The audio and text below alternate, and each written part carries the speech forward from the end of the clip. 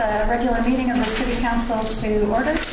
And as our first item of business, we will say the Pledge of Allegiance. Allegiance to the flag of the United States of America and to the republic for which it stands, one nation, under God, indivisible, with liberty and justice for all. Okay. The next item of business is public comment. Does anybody in the public wish to comment at this time? Yes. And we have a crowd tonight, so I'll ask you to identify yourself for the record. David Barber, Chair of the Planning Commission. I've noticed you only have 3 minutes total for public comment on the agenda. And I imagine several people hear about the Taylor Park Master Plan. I think that's an issue. So just for clarification, we've got a guideline of 3 minutes. We take as much or as little as we need, but we do expect to have public comment during the Taylor Park agenda item. Okay, good. I did attend the Parks and Rec Commission meeting last week where they decided to approve the master plan for Taylor Park and forward it to the City Council for your review and approval, perhaps tonight. And I had some concerns about the plan, which I brought up then, chief among them, and I think they addressed some of these, but not all necessarily. Removal of the band shell, the removal of the historic garden, and then, of course, the construction of a new band shell with a plaza in front of it, the south end of the park, and also the removal of 12, at least a dozen mature shade trees, along with the insertion of the oval walkway. But I did attend the first meeting, second meeting when the committee did the subcommittee on the open the hearings on the new master plan. But busy with our work on the Planning Commission, I didn't really go back. But we spent, on the Planning Commission, we spent a year and a half on the city plan. We spent a year and a half on the housing plan study, a year and a half on the Stebbins Market Catherine subcommittee. We spent more than 6 months on the stormwater regulations. And I'm a little alarmed to see how quickly this has been shepherded through the process. And I really feel that it really hasn't gone through the steps it needs to go for your approval tonight. Do you wish to, you're welcome to comment right now during public comment. If you think it might be more pertinent to wait until after the presentation, we can make sure that there's time at 7:45. I don't know if it's been amended since they sent it to you. It will be presented, so you'll have a chance to see it in its current form. And I'll hold it, but I did hand out a little handout to you all, and the public probably didn't get it, but something similar I handed out to the members of the Parks and Rec Commission. The photo of the band shell is actually in Bristol, Vermont, the historical band shell. And the lower photo is an historic postcard around 1918 of Taylor Park with the fountain in its glory, now restored once again. And again, that's what we should be aiming for, that kind of quality, that kind of level of presentation for Taylor Park. Thank you. Are there any other public comments? Again, we're scheduled at 7:45 to hear a presentation of the Taylor Park Master Plan, after which we'll be going into discussion. So you're welcome to comment now, but there will certainly be time later in the agenda. I would like to comment after the presentation. Okay. Anybody else? Okay, we'll move on to a very important agenda item. And this, I'll invite Maura Carroll, the Vermont League of Cities and Towns Executive Director, hello, to come forward. And, oh, there's Alan. This is I'm trying to get it. Great, and this is an opportunity for us, for Vermont, to recognize the contributions that Alan Robtoy has made to our community. With that, I will turn it over to Maura to make this presentation. Thank you very much, Your Honor. It is a pleasure to be here this evening. I may be the one that has the most fun tonight because it is always delightful to be able to honor local officials for the work that you all do day after day, year after year. It isn't always easy what you do, but it is very important. And so we all owe you a great debt of gratitude for the commitment you have to your community, and certainly we want to thank you for that. We do have an award on behalf of VLCT that we would like to give to Mr. Alan Robtoy. And if I may, I would like to read what the nomination form said, because I think it is very informative about how Mr. Robtoy has served this community. For 40 years, Alan has demonstrated a community spirit that is second to none. Most notable is his ability to cut across demographic barriers, from the CEOs and general managers of prominent local businesses to the excavators and contractors who make the world go round. Alan's cell phone has all their numbers, and they all take his calls. Alan got his start in local government in the mid-1970s through a job training program for disadvantaged youth. The second oldest of 10 kids that shared a 2-bedroom home, Alan demonstrated a work ethic that quickly caught the eye of the foreman, and he was hired full-time right out of high school. Over the next 40 years, Alan provided the leadership and cultivated the loyalty to get guys to willingly answer the phone in the middle of the night and go fix a water line in the dead of winter. His staff had never asked for extra pay to answer the phone whenever it rang. Instead, he fostered a mystique about the St. Albans Public Works Department, and they felt privileged to be on the team. In today's world, it can sometimes be fashionable to denigrate public servants.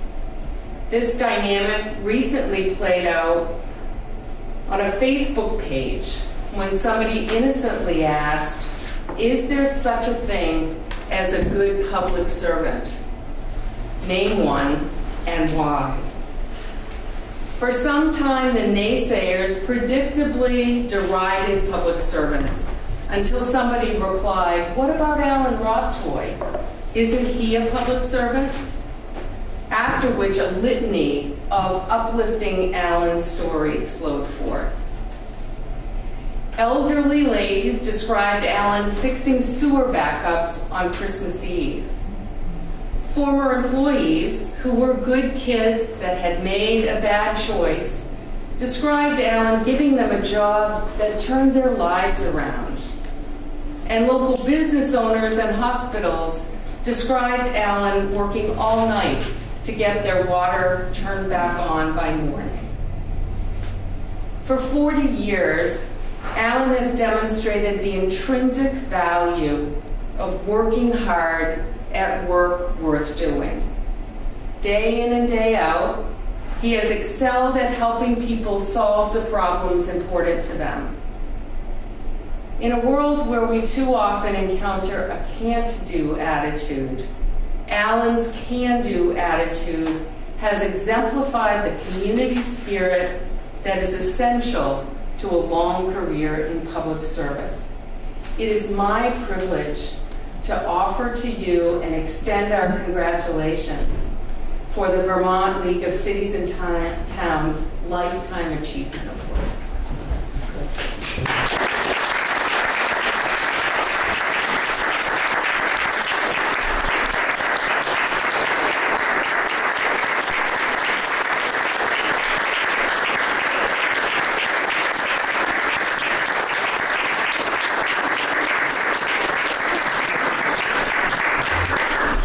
Dominic was sure to tell me he had a lot on the agenda tonight. I'm just kidding. Just very briefly, because I'm not much for public speaking, I would say to you,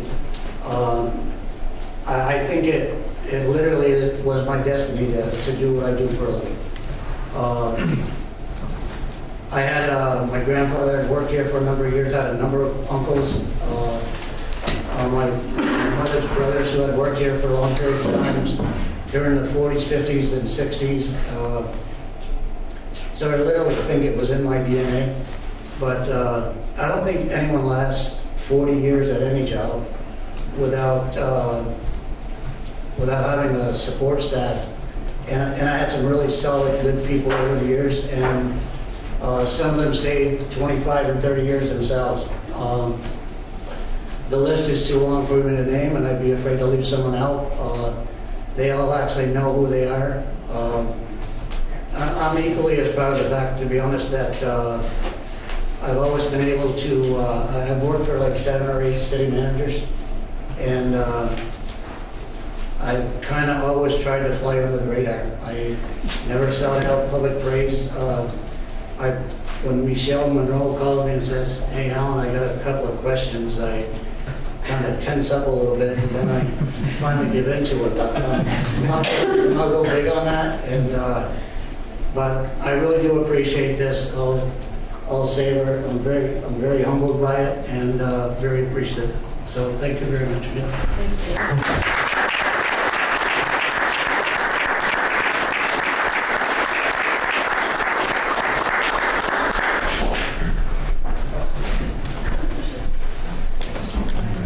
Thank you, Maura. Thank you, Alan. We all admire and aspire to be the public servant that you are, Alan. Thank you. And I know that you don't like to be the center of attention, so thank you for indulging us tonight.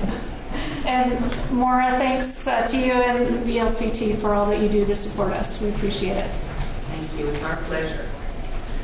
All right. Alan, you want to talk about stormwater?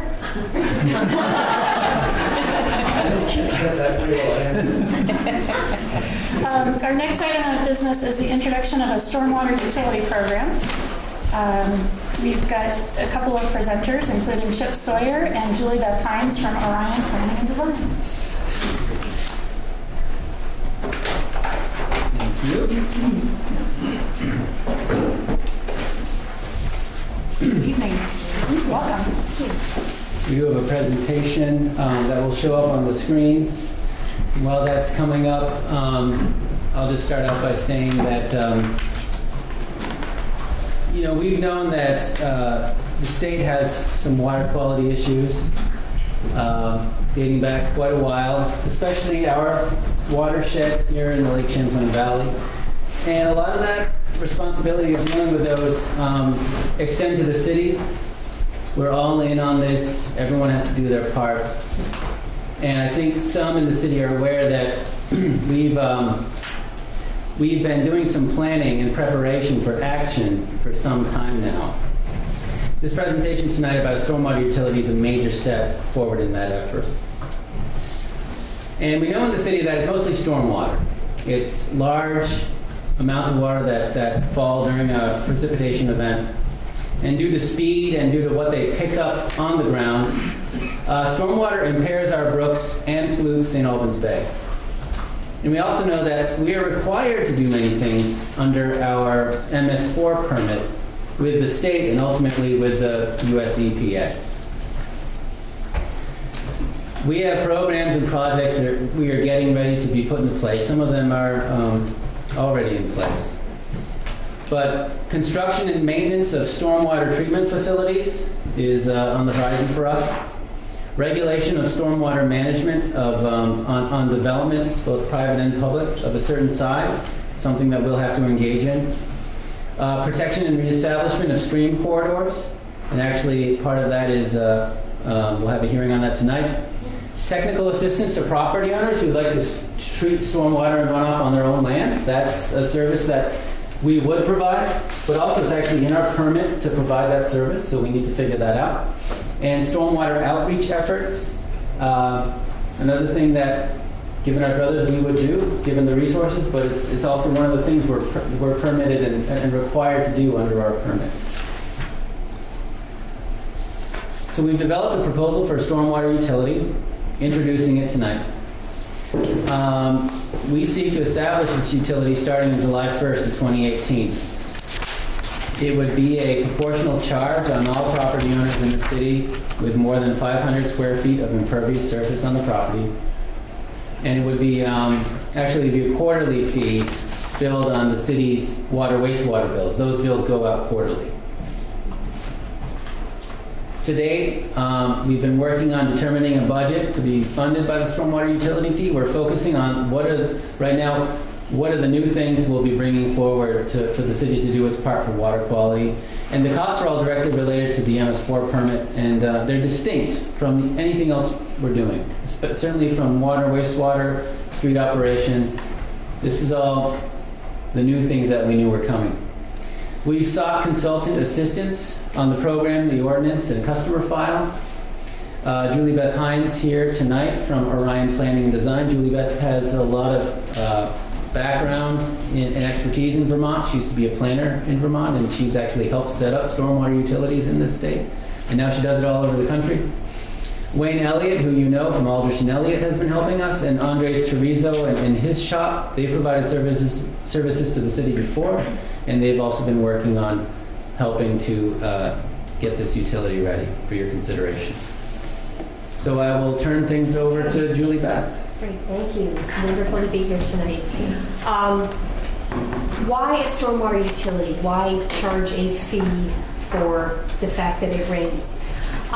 St. Albans, like many cities with an MS4 permit in Vermont and elsewhere, has financial obligations that are new, that have not been recognized as a separate category before, that are discrete and separate from what you do for water, wastewater already from your streets department's cost, and that need to be tackled. Stormwater fees, which are charged, as we'll talk about, on impervious surface, have been used nationally. There's a little map here of the communities in the United States that charge a fee based on impervious surface for all taxable and non-taxable properties in their jurisdiction. And that's dedicated in the same way that an enterprise fund for water wastewater pays for those services to ratepayers. It's dedicated to those expenses and activities that are directly related to the cost of managing stormwater runoff in the city. Like water wastewater fees, it provides a stable and equitable funding source for the city to deal with those obligations under the MS4 permit. And again, it's a best practice in Vermont and nationally for the communities that are dealing with these costs. We'll talk a little bit about other Vermont communities that have made that move since 2001 and where they land in the spectrum. Again, the idea is you create a stormwater utility in a fee to have a reliable, predictable, and fair source of income to deal with money that you're going to spend because the state requires you to do certain things when it rains. If we could just magically turn off the rain, these costs would not accrue. We can't magically turn off the rain, so this is money that has to be spent as a result. Again, it's quarterly on water wastewater bills, and distinct from water and sewer, of course, water, the more you use, the more you pay. You have a base charge, and then you pay based on usage. The way we measure use in the world of stormwater utilities is how much impervious surface you have on your property. And again, that cost then accrues in the same way that churches and nonprofits pay water bills for the water that they use.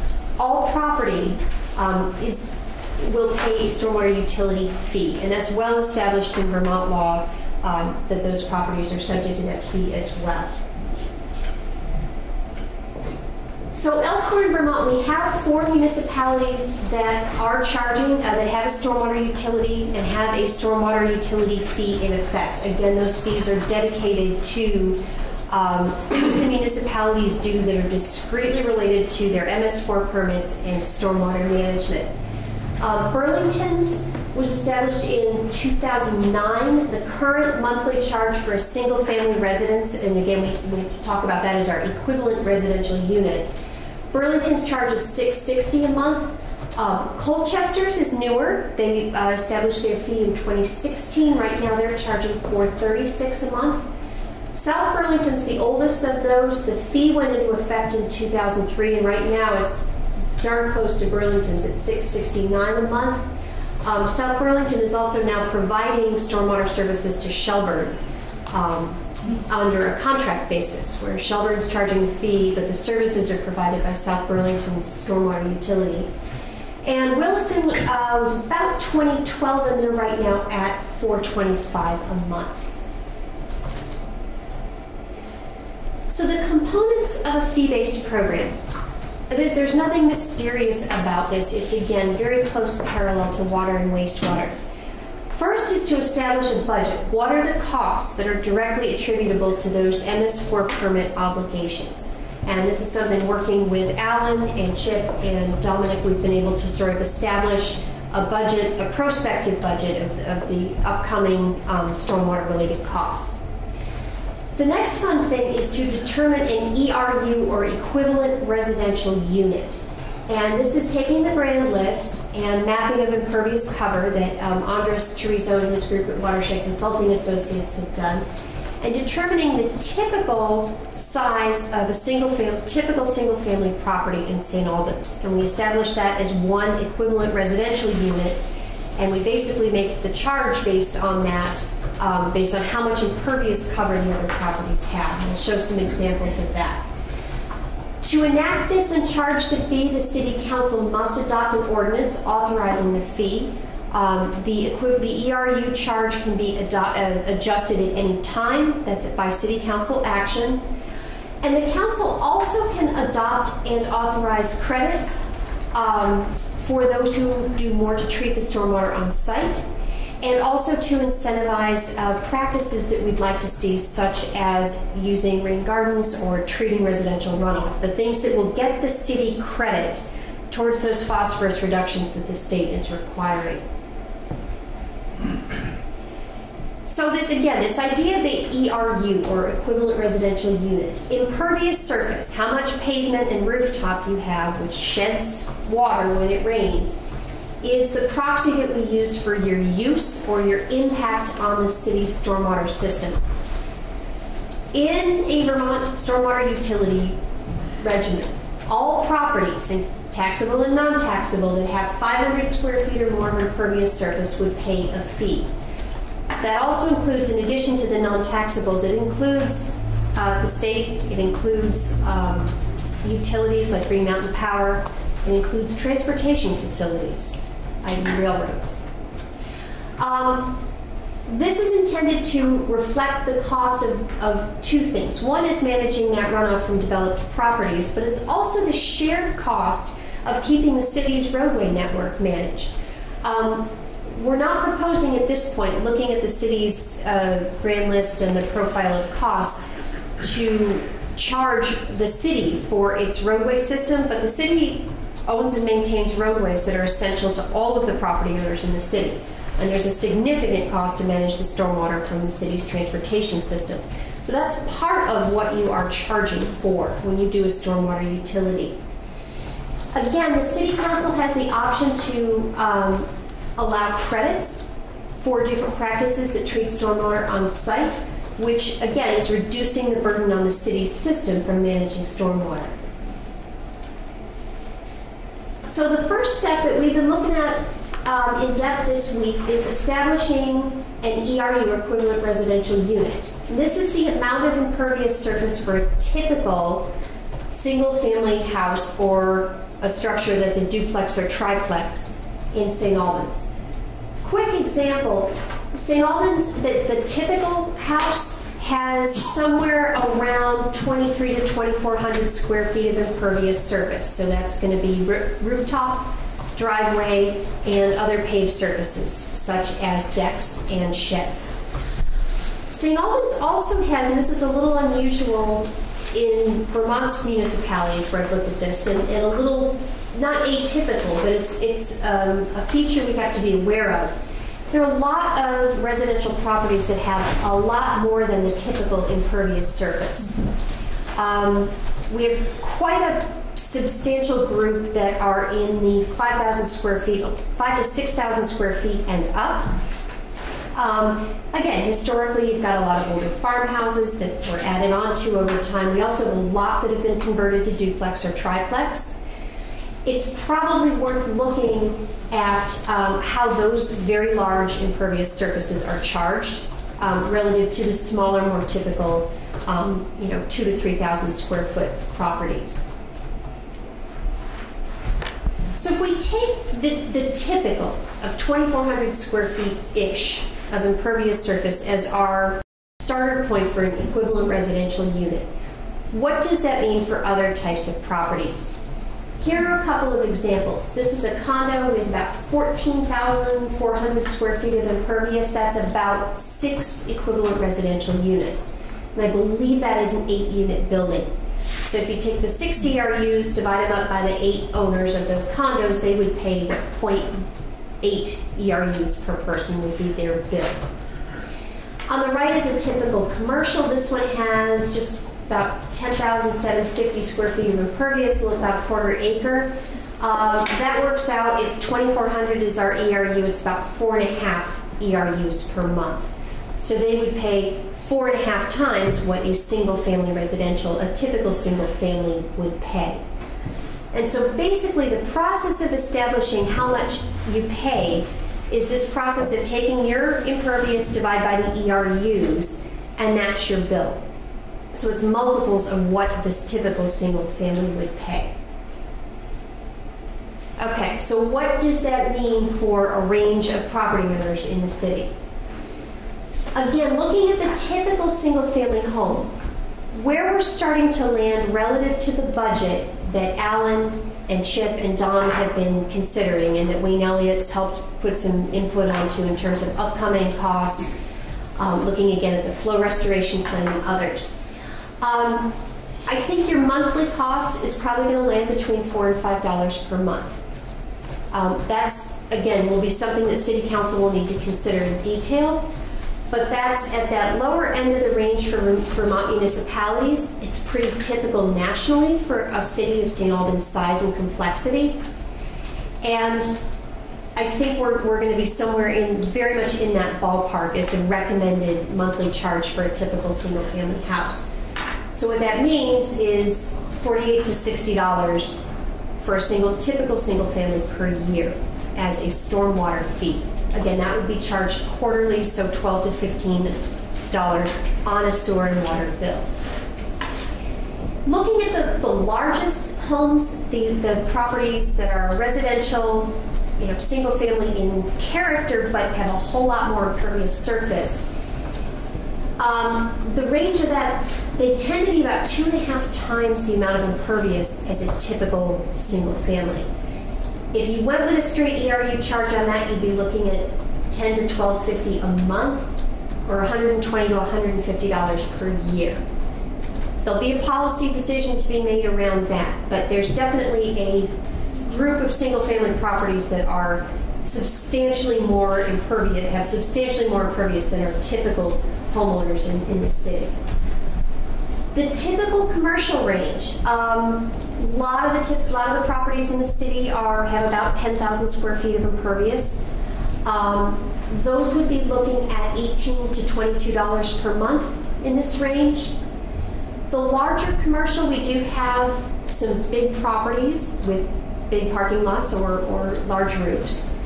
The ones with about 2 acres of impervious are sort of in a group, they'd be looking at $160 to $200 per month.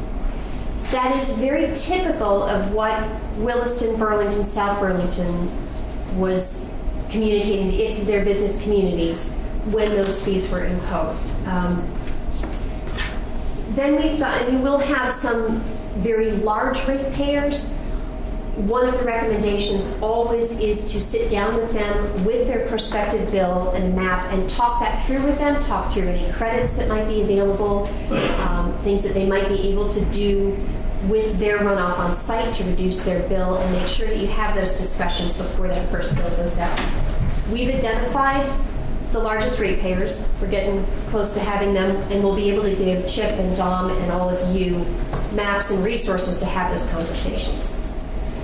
And then the condominiums, depending on the number of units, and this is very typical of what we saw in South Burlington, they could be paying anywhere from $2.50 per unit per month to maybe closer to $6, where we've got a lot of stuff and impervious and fewer units. But nothing really too far outside the range of what single-family homeowners would be paying, and in some cases they would be paying less. There's a lot, I can say honestly from my experience, that it is counterintuitive as this sounds, and I hope Alan can prevent anything being thrown at me. What do you get for your money if you're a ratepayer paying another fee? The values that we see in Vermont, one, this keeps the city way ahead on compliance. The state has looked very favorably upon and has rewarded the municipalities that have adopted a fee and are doing strong maintenance programs and strong investments because they know they've got the fees coming in and they can plan and budget to move ahead. One of the most important reasons to do this, having that dedicated fee where you know you've got a certain amount of revenue each year, lets you leverage the grant funds that are available, the state revolving fund, the ecosystem restoration program. All of those require some kind of match and the ability to know that you can pay back loans if you do choose to go the financing route. This is the way that you get that predictable revenue source that can be dedicated towards those expenses, and it leverages a lot more money. It does give you just an easier basis for planning those upcoming costs and how you're going to deal with them. It gives you more financing tools. You can borrow against the revenue from a stormwater utility, and your peer municipalities do that in some cases. Some do it only on short term, some are using it on longer term capital financing. The other thing is you continue to build your city staff knowledge. You have an outstanding staff. I hope to be half as accomplished as Alan Roptoy if I ever grow up, and he is admired by all of his peers in this business in Vermont. But having people at the city who are knowledgeable, who are ahead of the game on stormwater, property owners can pick up the phone and say, I'm having a problem with this permit, or I'm having a problem with my pond, who do I call? That genuinely building that knowledge and being more able to make those calls, answer those questions, really does provide a benefit to property owners, especially the business community, when they're looking at significant costs, and having somebody like Chip or Alan who knows, who do I pick up the phone and call? How can we leverage some money to maybe make some improvements around this property is very, very valuable. Process and steps coming up. Council will need to adopt an ordinance if you choose to go this route, which is not a big lift to get that drafted. It's well established in Vermont utility law. We know sort of where to put it and how. Figuring out the final fee, making sure that it's correct, that we've got the customer file correct, and that we're comfortable that the information on impervious surface is sound is very important. And then, as I've noted, customer communication. Really getting out to the people who would be most affected by the rates, making sure that they understand what's coming and when and why is very important, as well as the community as a whole. I don't know if either of you want to speak to timing for implementation. We've proposed this idea. We'll certainly follow the council's leads. Staff's recommendation is to, we'd be happy to bring you a first reading of the ordinance at the next meeting if you so wish, and we're prepared to do so. I don't think we should waste much time in pursuing this idea if the council agrees it's the right way to go, because we have been well cocooned in the required planning stage right now, but it is getting to the point where the city needs to start doing some of the actual implementation associated with water quality. So staff's also ready to bring forward a proposed budget to get the customer file ready and put materials forward if the council would like to consider adoption of a budget and a fee. So interested in your thoughts? Great, thank you. This was a very clear presentation. I appreciate the content. This is something that I've been aware of discussions for many, many years. I think Alan will, I don't know when you first started warning us. I first started talking about stormwater utilities, some form of, with Brian Searles in 2003. And then we went on to do the joint study with the town. Yeah. It seems like it was 2007 or so. So it's not like we rushed it. It's the need has always been there. It's just now stormwater is upfront and personal, and it's I think it's time we got to do something about how you pay for it. You provided in the packet a budget. Is that something that, a proposed budget, is that something that you wanted to get into this evening, or? We could, if you have questions about it, certainly. But the budget as presented, you'll see it includes some enhanced maintenance of the treatment and other stormwater facilities we have. It includes continued planning to get treatment projects to the stages of being shovel ready. We have a phosphorus control plan. I believe there's some money set aside for that. That's actually linked to the TMDL that we've been talking about for Lake Champlain for years now. The city actually will have to come up with its phosphorus control plan of how we are going to remove our share of the phosphorus that needs to be taken out of our segment of the lake. That goes along with our flow restoration plan, which we've already done for each of the brooks in the city to reduce the speed and amount of stormwater that hits the brooks during a storm. And in each of those plans, there's some conceptual projects that could get us to our goals, the goals that the state has set for the city. But when you go down to some of the final lines in the budget, near the bottom, the capital lines, that's where we have money that we're going to need to spend on final engineering, permitting, right away for each of these projects. And then eventually the debt service associated with building these projects are in the budget. And this budget has been formulated with a mind toward what are the new things the city is going to have to do. And it totals around $360,000 in what you have right now. And could you also talk a little bit about credits and how that might look for property owners who are, maybe give it an example of what some of those activities might be to help reduce the charge? This is all based on the fact that the entire city, each and every one of us, as a member of this community, shares these obligations. So every time, whether it's some big gravel wetland that we're going to build before the stormwater system gets to a brook to intercept the water there, or whether it's a small rain garden that you build on your own piece of property,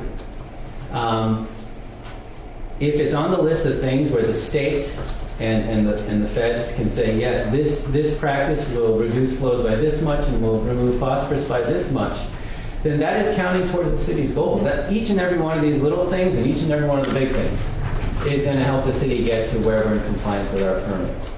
So what's common with stormwater utilities is that when a property owner or a larger commercial property owner does some stormwater treatment right on site, it's recognized as moving the community toward its goal and the whole reason why the stormwater utility exists. So we propose to devise a program by which if you adopt a certain number of practices that can treat a certain amount of the stormwater from your property, your stormwater utility fee would be reduced.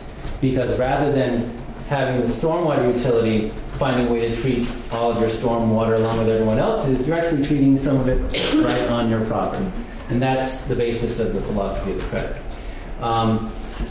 Normally, you don't get to remove your stormwater utility fee altogether because there are, just to have the program running, we do have administrative costs, but it sounds like the comment you made earlier that we all share the roadways, so yes, we very much so. Exactly.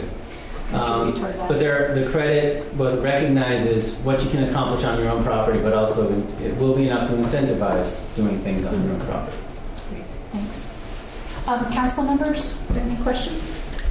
I just have a couple. So the $10,000 for personnel, that seems kind of low, especially the first year. It seems like there's going to be a lot of questions and concerns and people wondering if the projects they are doing are going to qualify, et cetera, et cetera. So I guess my concern is this ends up being so big, we create a whole bunch of people going around the city making sure people are doing what they're supposed to be doing. So what I don't want to do is fund all these new city positions. I mean, it's only $10,000, but I can see how that could get out of hand pretty quick. I can see maybe that's a maintenance over, after a couple of years, maybe it'll be that, but right in the beginning, I think it'll be more. But that's for you guys. But my other question is, are we going to do it where a percentage of the property, as a base of a percentage of the property? So an example, I probably have 3,500 square feet of impervious surface. It's probably 35% of my property. My parents have 35% of their 35,000 square feet or 3,500 square feet of impervious surface, but it's probably less than 5% of their property. Mm-hmm. So does that take into account? I mean, I'm on 0.2 acres, they're on over an acre. Normally they're set up that each square foot of impervious is counted the same. It all adds up. And so there are various different ways that Julie Beth could speak to, but it's typical that if you have a certain amount of square foot of impervious on your property, no matter how large the rest of your property is, that is the basis for your fee. Right. So someone that has it's 100% of their property and it's an acre, they're going to pay the same amount because you have to treat all the stormwater on there than someone that has 10 acres and only has an acre of it that's impervious. Generally speaking, yes. You would be charging the equivalent the equivalent, how many 2,400 square foot units of impervious do you have? That being said, typically a credit program will, in the way most communities, not just Vermont, but nationally, set up their credits, is based on what percent of your runoff do you treat on site before it leaves your property boundaries. A lot of communities choose to allow a credit up to 50%. So so in your example, if you had 10 acres and an acre of impervious here and there, and you could show that you were treating 100% of that on site to the a certain design storm, take your bill in half. It's going to be an awful lot easier for you with the 10 acres to accomplish that than the poor guy with 1 acre and it's 100% impervious. So typically the larger properties like that will get they have much greater ability to get credits in the program. I would say that it's because of the properties. I mean, we all love the way the city's been built out. We love our dense downtown, our close-knit neighborhoods. But it's because of those properties that are fully impervious that we need a stormwater utility that finds a more centralized spot to treat a lot of the stormwater. Mm-hmm. Because you can't treat it on that piece of land. And we wouldn't want to see the city all dug up to make every property treat its own stormwater. It would be nearly impossible anyway. Yeah. Okay, thank you. Anything else? Mike? Could you just remind us what the consequences are if we don't comply with our MS4 permit and what the timeline would look like around that? We have around 15 years left to treat, to get our stormwater flows during a storm down to reduce it by 16% in Stevens Brook watershed, for instance. We'll have about 20 years to reduce the amount of phosphorus from stormwater in the city by 25%. That's part of the Lake Champlain TMDL. I actually haven't read up a lot on what happens to communities that don't comply. I'm sure it has a lot to do with fines and court orders and consent decrees, and judges get involved, and the city we end up getting taken out of the driver's seat, kicked out of the car to finish the rest of our stormwater journey. And I don't even think I'd like to contemplate not being in compliance. We've sort of been working toward making sure the city is in compliance. Are all the charges on the properties based on the budget that's presented? Yeah. Yes. And then on the quality of the treatment, on the end result of what we're trying to do, that must be predicated on an amount of water going to the lake, is it not? Ultimately, all the water that falls in the city finds its way to St. Albans Bay or nearby. So do the prices change as the rain events change? You know, a lot of our goals are built on models, and some of it's a black box. I think if it would have to be a severely different run of weather, climate over time for the state to come in and open our permit back up and change all of our obligations. There's an assumption in what they've set down for us that things aren't going to vary drastically from year to year in terms of precipitation. So it is really based on what we've seen over the past several years in terms of rainfall. What about snowfall? That gets figured into it as well. Snow eventually melts and then sort of becomes, it's sort of a different way of looking at it, but it is still runoff. And so, you know, whatever we build for treatment will eventually be able to treat the melted snowfall once it hits the brooks and follows the same path as regular rainwater. Who has control over the charges, for instance, in the budget that you presented here? Is this strictly City Council doing this, or is this a state of Vermont mandating something? The budget's a response to the mandates the state's laid down for us, but it's a budget for the City Council to adopt and change as it. I proceed as staff putting forward a proposal, just like the water wastewater budget. It'll go before the Finance Committee, and then before the full council, and it's similar to one of those budget processes. So the City Council can add or detract from any of these figures that are in front of us under this FY19 proposal, and that would, as a result, change the charges that a potential property owner would pay. Correct. Okay. All the impervious square footage in the city is the denominator, and our budget is the numerator. Yes. But yeah, it's actually pretty simple in that way. Thanks.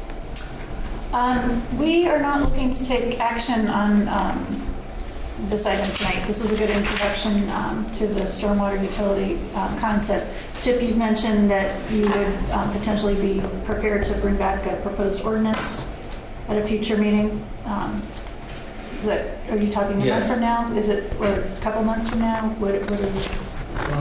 Let's see how the summer sees out. Okay.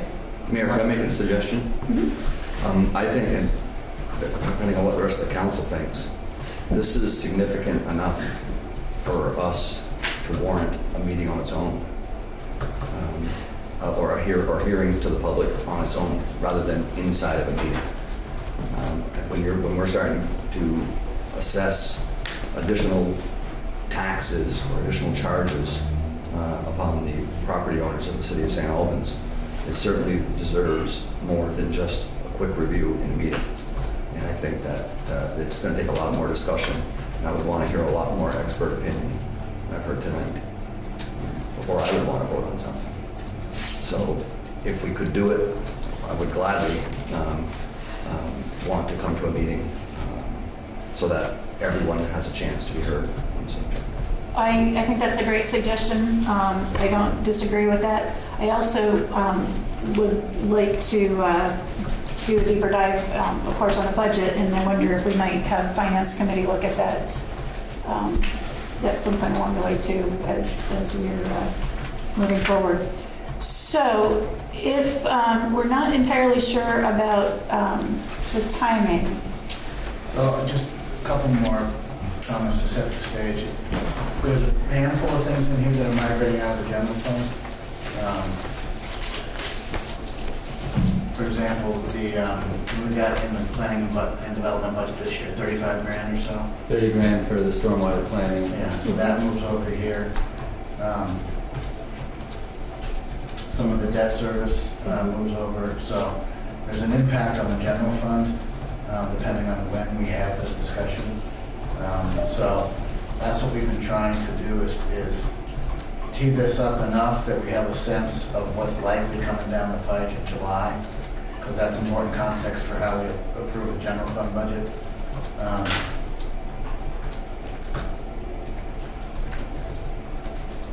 I'm not sure we have enough information to recommend to the council whether it's ready yet for December, or whether we want to put it on hold until after we have the general fund budget done. Okay, so we'll wait for now to take your cue on that. That sounds good. Okay, thank you.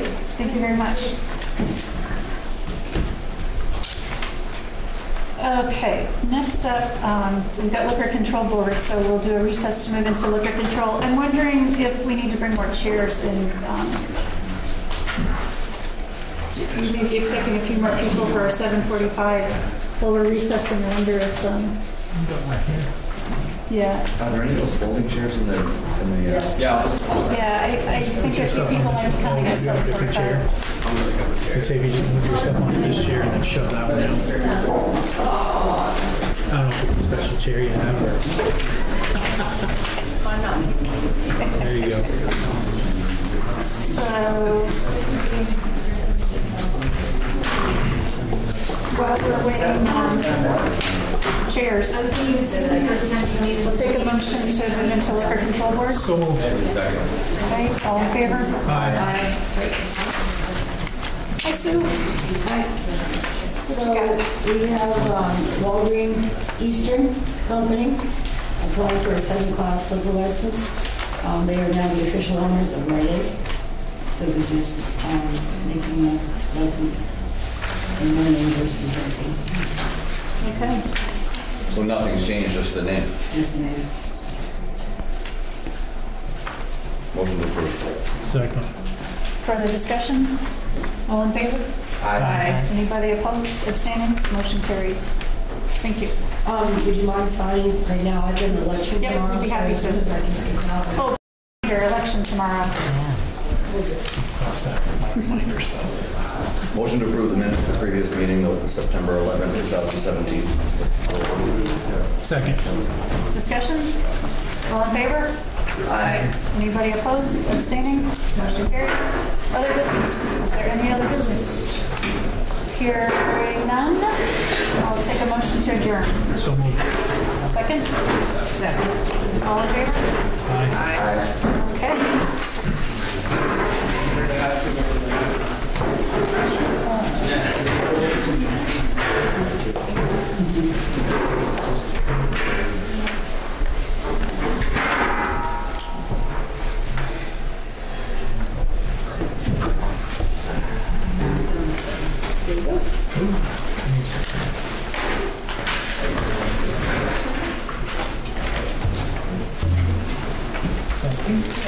Okay, next agenda item is first reading of proposed amendments to land development regulations for stream corridor production. Is this Chip? Yep.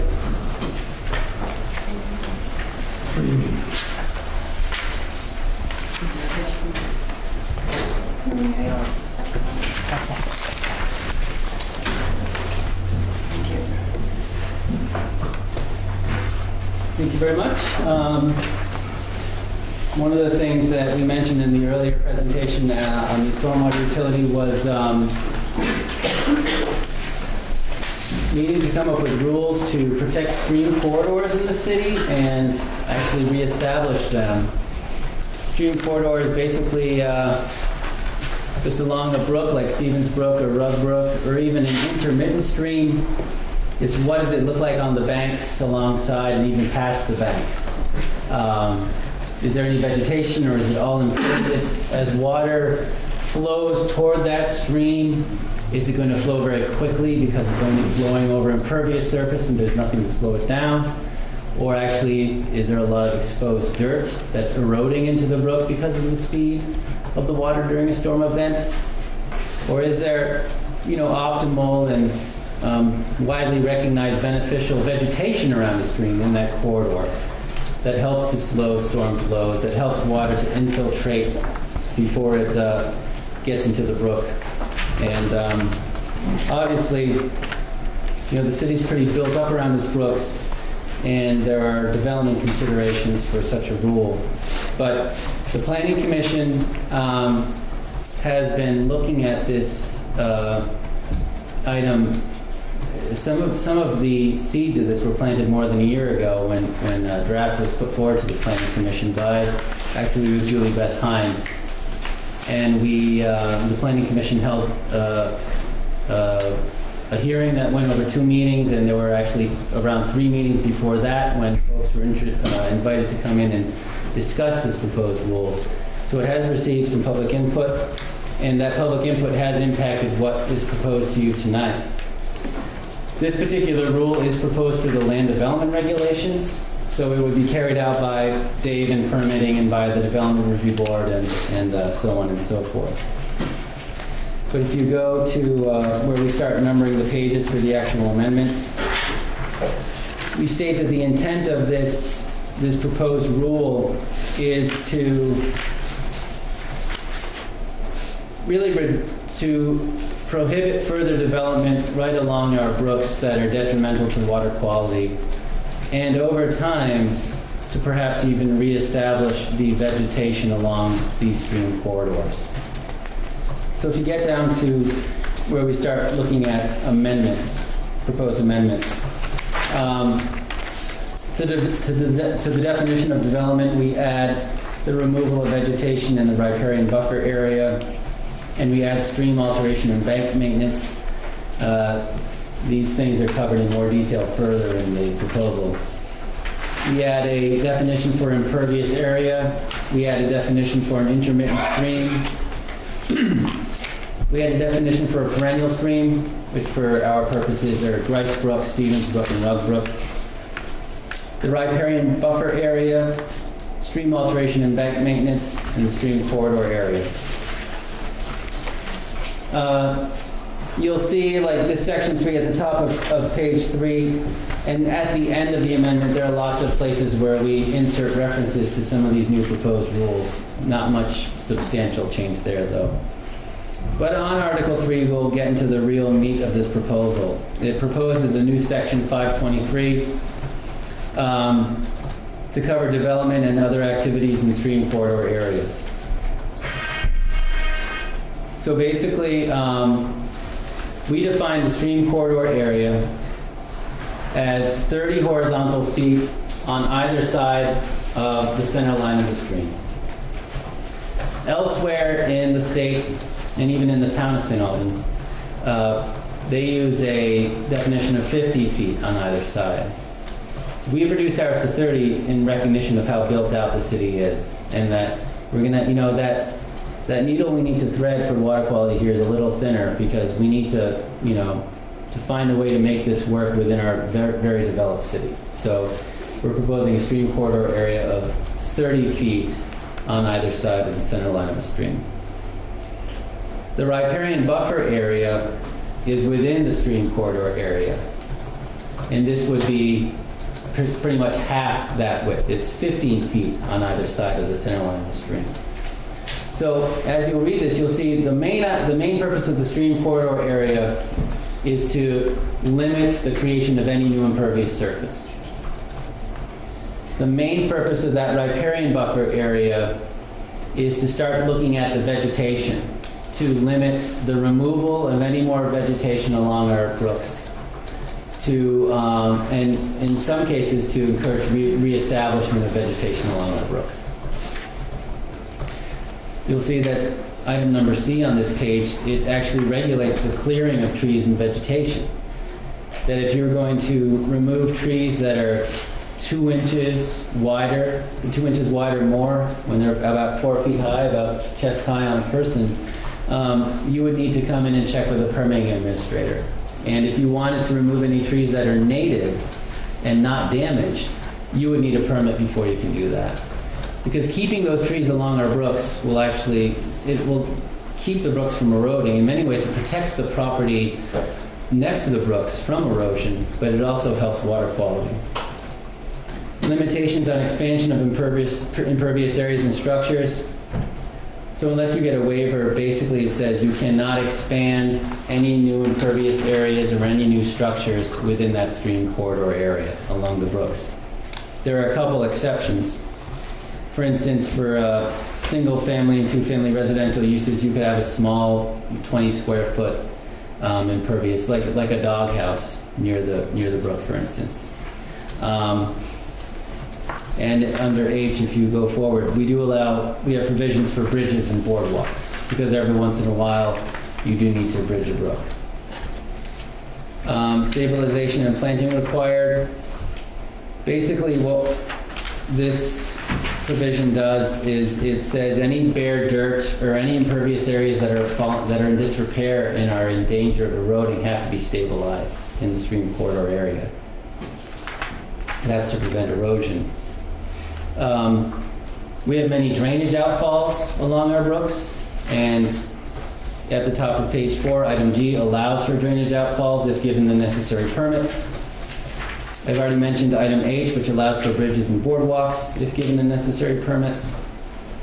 Landscaping in the riparian buffer area. There are a lot of rules that you'll see across the state that say in a riparian buffer area you're not supposed to mow. You can mow maybe once a year. And you have to plant a lot of vegetation. That idea didn't go over very well with property owners who came to talk to the Planning Commission. Our properties are pretty dense in the city. Your single-family home along the brook, that area along the brook might be a significant part of your yard. Not being allowed to mow it except for once a year starts to go to the other side from water quality to becoming a nuisance and a major gripe of the city. So what we're proposing for landscaping restrictions in the riparian buffer area, which is basically right along the banks of the stream, is that you can mow it. But try to keep the grass no shorter than 3 inches. Even that much helps the grass slow water down and helps keep that bank in place. And landowners under this proposal are given until July 30th, 2019 to stabilize those areas in the riparian buffer area and sort of start maintaining a lawn of that type. And you're encouraged to plant more if you wish, but this proposal doesn't require you to do full-on riparian vegetation reestablishment that you might find in other rules. However, J says that, if you were to come before the DRB, for instance, for a full site plan review, and the DRB could find cause to require someone to reestablish their riparian buffer area, they could so make that condition. And even discontinue impervious areas if there are other places on the property that could assume the function of that impervious area that's right along the stream. Item K also says that the DRB, if they so wish, could require you to, either with a fence or with a hedge, to mark where the riparian buffer area is, so it's easier to manage and know, where you're supposed to have that vegetation and where it's not required. L, which is at the bottom of page 4 and goes to the next page, prevention of stream obstruction, gives the city tools to prevent whether it's snow, ice, or something being stored next to the brook. It would prevent those things from becoming possible obstructions in the stream. And then M exempts city infrastructure and city or state permitted stormwater management facilities from these rules because they would be following their own water quality rules and standards. Section 524 is for stream alteration and bank maintenance.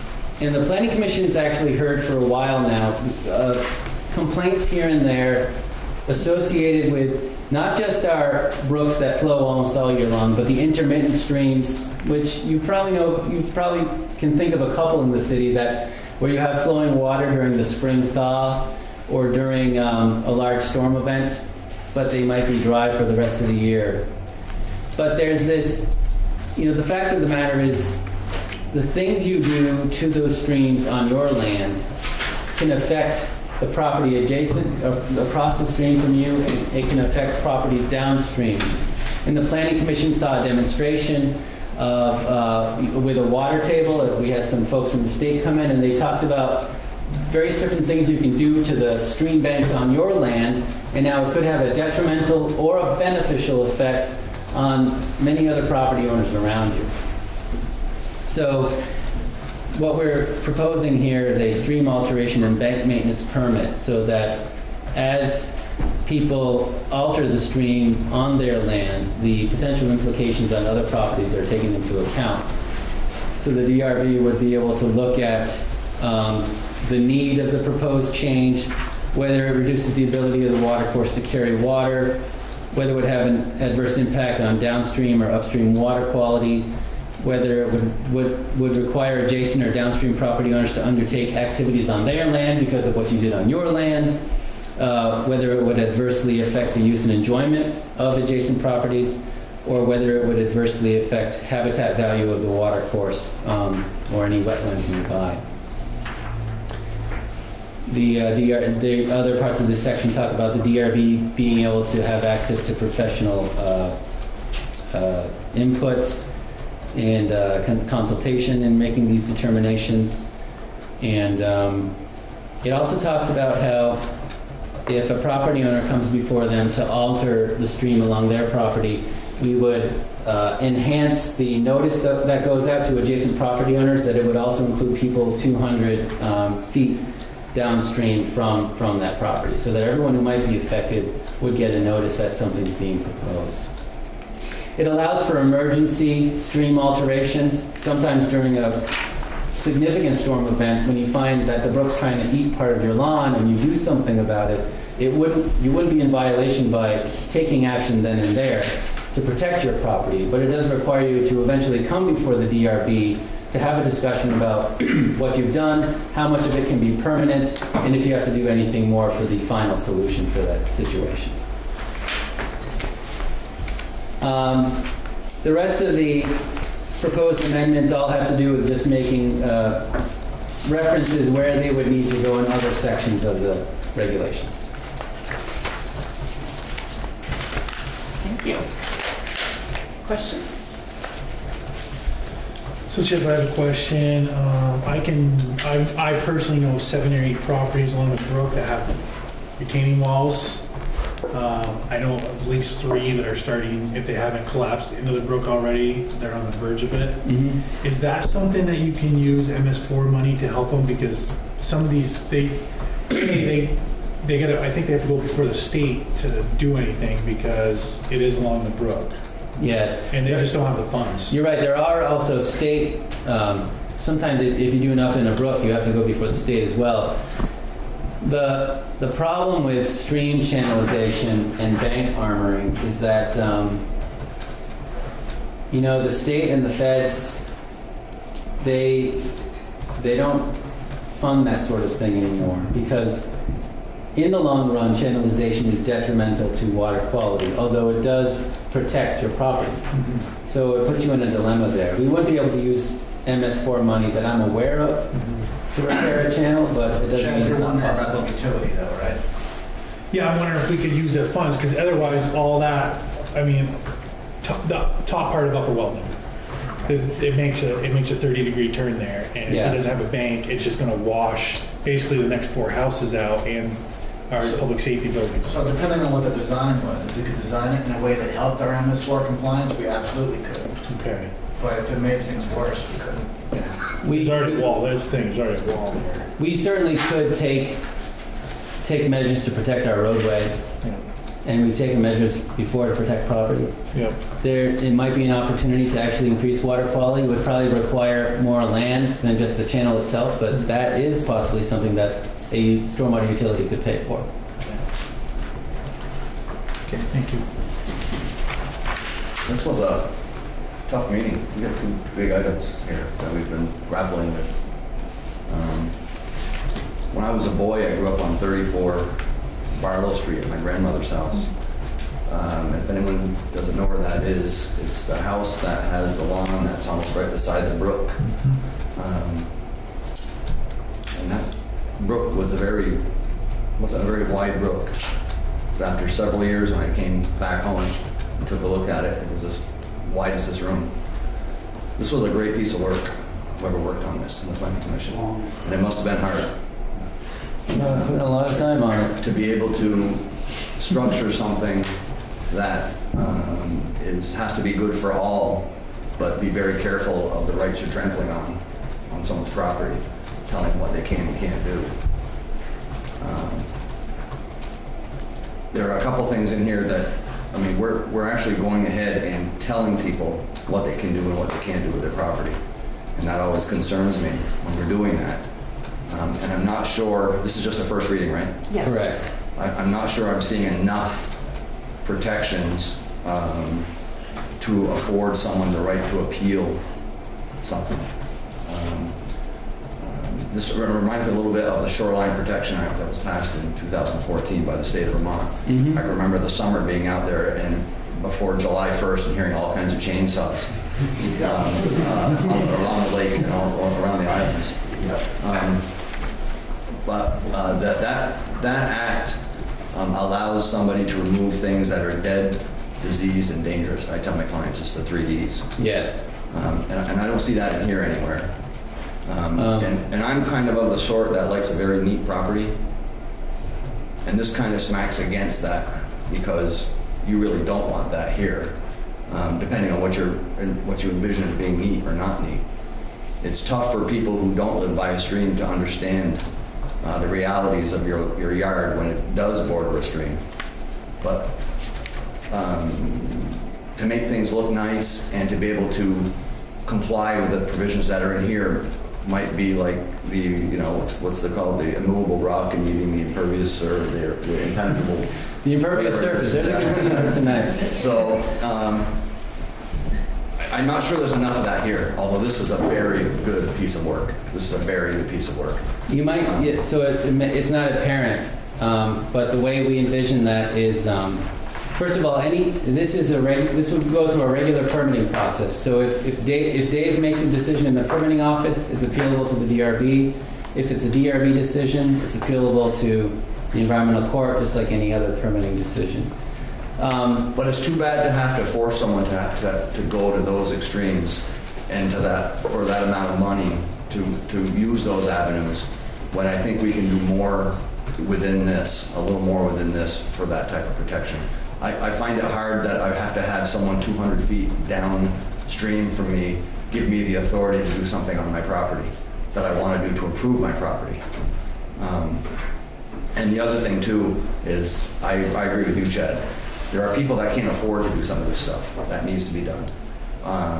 And all they want to do is make their lawn look nice, or they want to make it so that their lawn doesn't fade away into the brook. And I'm just wondering, how are we going to help those people?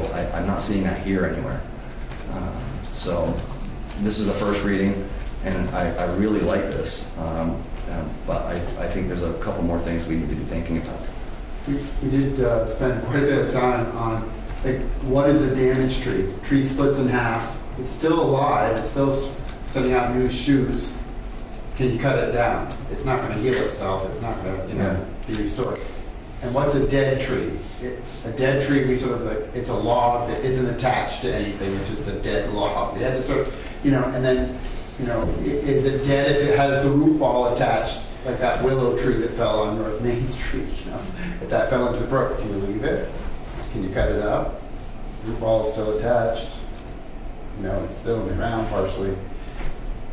Boy. And we're telling people to go out with a caliper now and put it on the tree to see if it matches the 2 inches or not. It's technical for what I would want the average homeowner to have to pay attention to.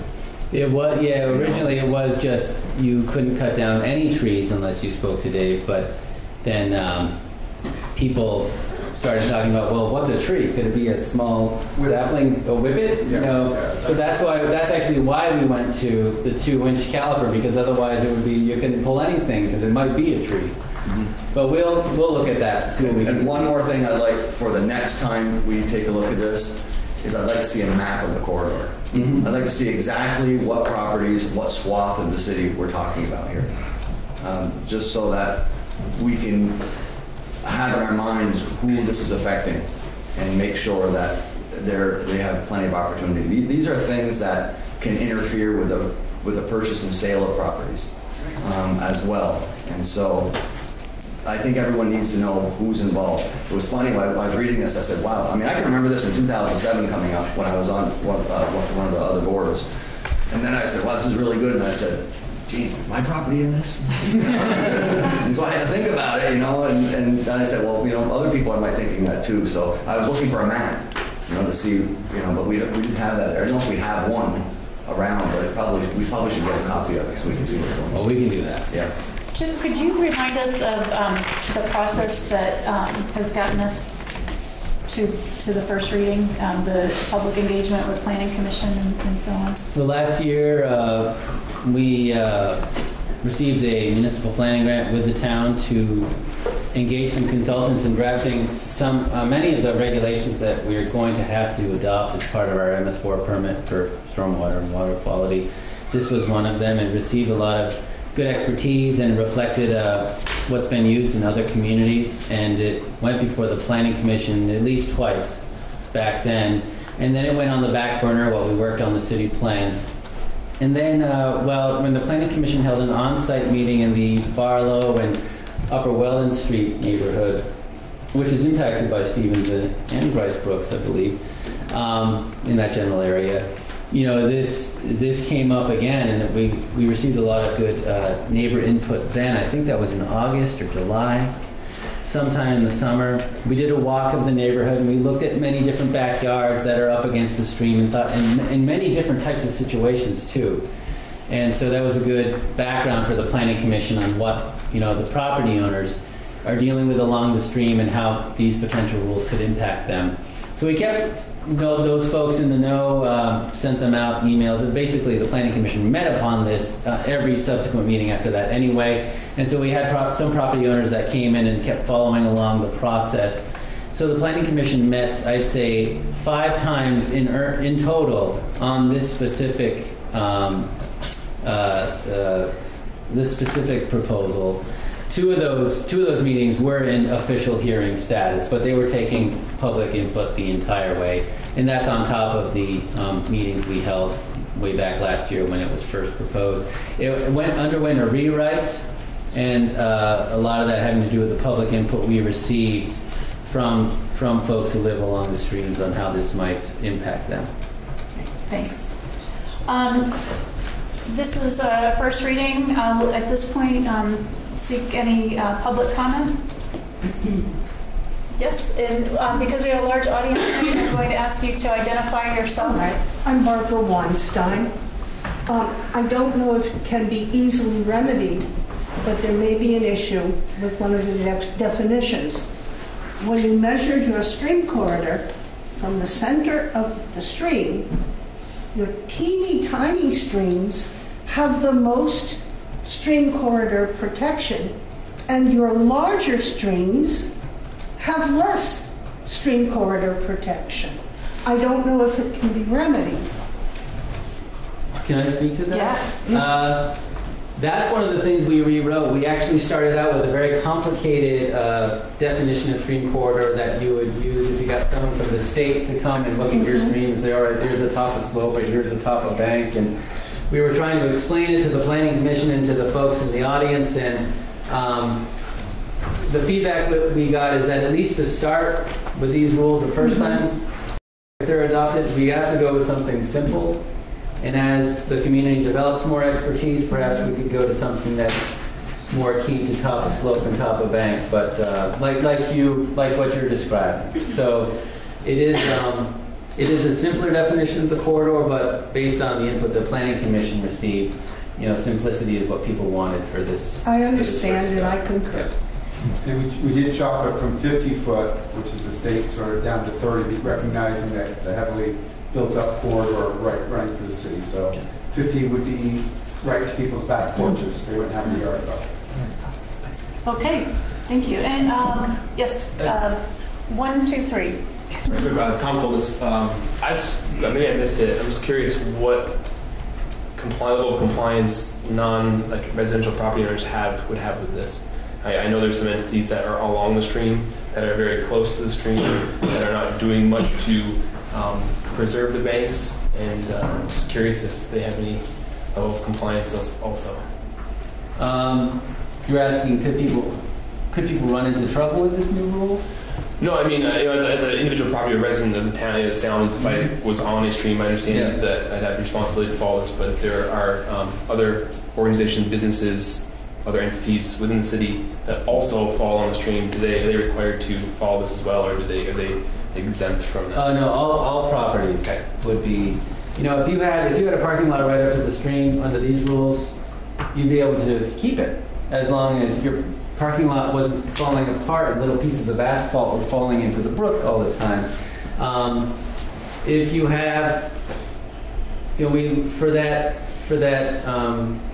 the task of reestablishing that we have, that requirement to look into, we did look at, areas where there is vegetation along the stream, that's good, and that's the window where we're like, okay, so for that existing vegetation, don't mow it so that it gets lower than 3 inches, for instance. And so that's that requirement. But if you have a shed right in the stream corridor, or even in the existing riparian buffer area, and this rule is adopted, you'll be able to keep that shed.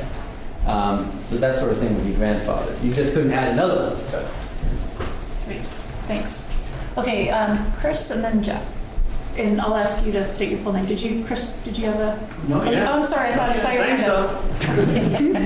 Okay, Jeff. Jeff Bean. This MS4 requirement obviously is putting the community somewhat in a bind to come in compliance. Obviously, it's a community concern, but the way that I'm reading the way that this ordinance is proposed is putting the burden purely on the property owners along these river courses.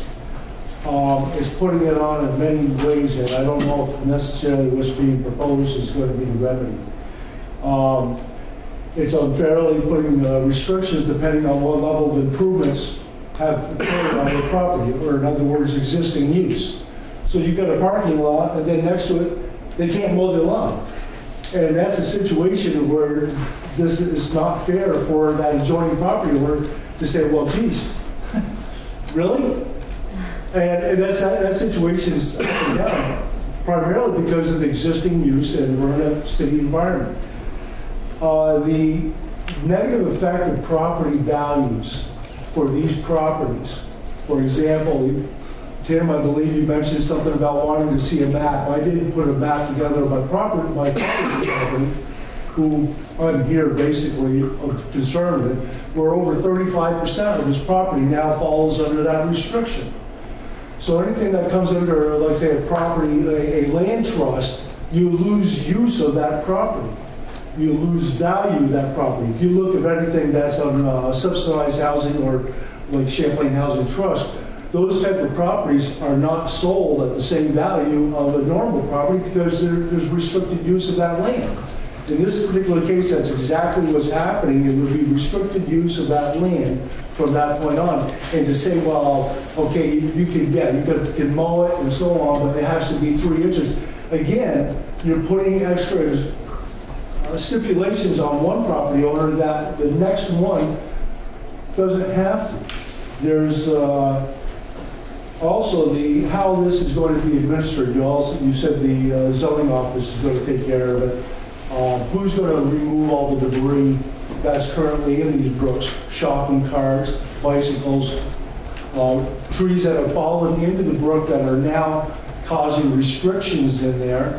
And to allow that to grow in, I've done mapping for 40 years and I've seen river courses, especially low-lying flat areas along, like would be around Oak, Spruce, and that area. Those areas are going to become flood zones because of this additional growth. It needs to be kept clear to protect these properties. So that's something that needs to be taken into consideration. If we're not taking care of the property there, what's going to happen? Mosquitoes and rodents and other things are going to start coming into play. We have issues with drug infestation from nearby apartment houses using that brook corridor that we need to flush out. If you give them more shade and more cover, the matter's just only going to get worse in our particular area. So maybe on upper Weldon, around Barlow, that's a whole different scenario than down in another part of town where we need to maintain our properties just to keep it taken care of, opposed to letting it go. And that's the appearance that we might end up going to by not taking care of the property that we have. These other drainage outfalls that are currently going into the brook, including, like say, the Food City parking lot and all that, that's from an old railroad site. There's other reasons that MS4 comes into play here. The soil, the stream bank erosion is obviously one protection that the city has to look at. So any type of activity around there obviously needs to be controlled.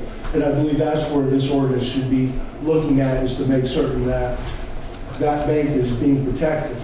However, I think it goes a little far-fetched, even with this 30-foot, and I don't care if the town's 50-foot. That's a very rural setting opposed to the city. And I believe it's putting an undue burden on certain property owners. I'm sort of curious what other steps and measures that the city's taken to come into compliance with MS4. I've seen some on the program tonight, but what other impact other than this impervious area is going to be imposed on other property owners other than the ones that happen to own property along these brooks?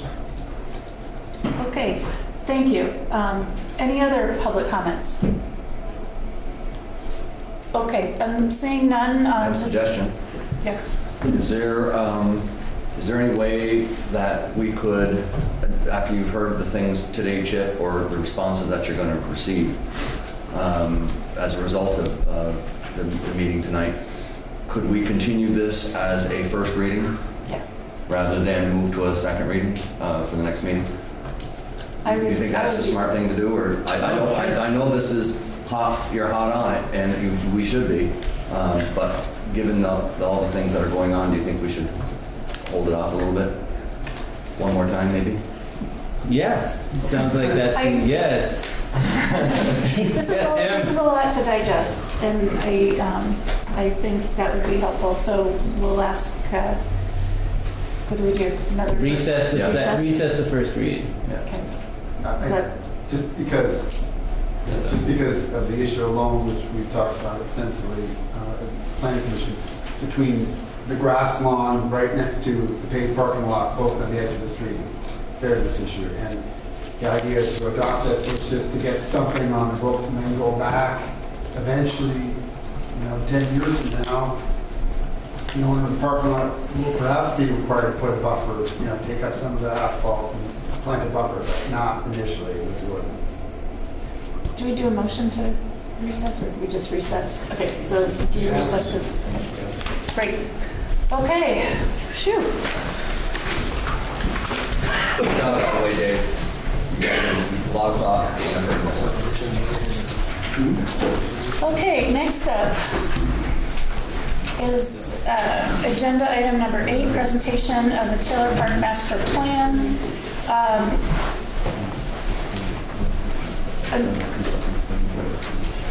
Tom, you're presenting? Yep. Yes, I am. And anybody joining you? Yes, I have Jeff Hodgson and Hannah Luke from Wagner Hodgson Landscape Architect.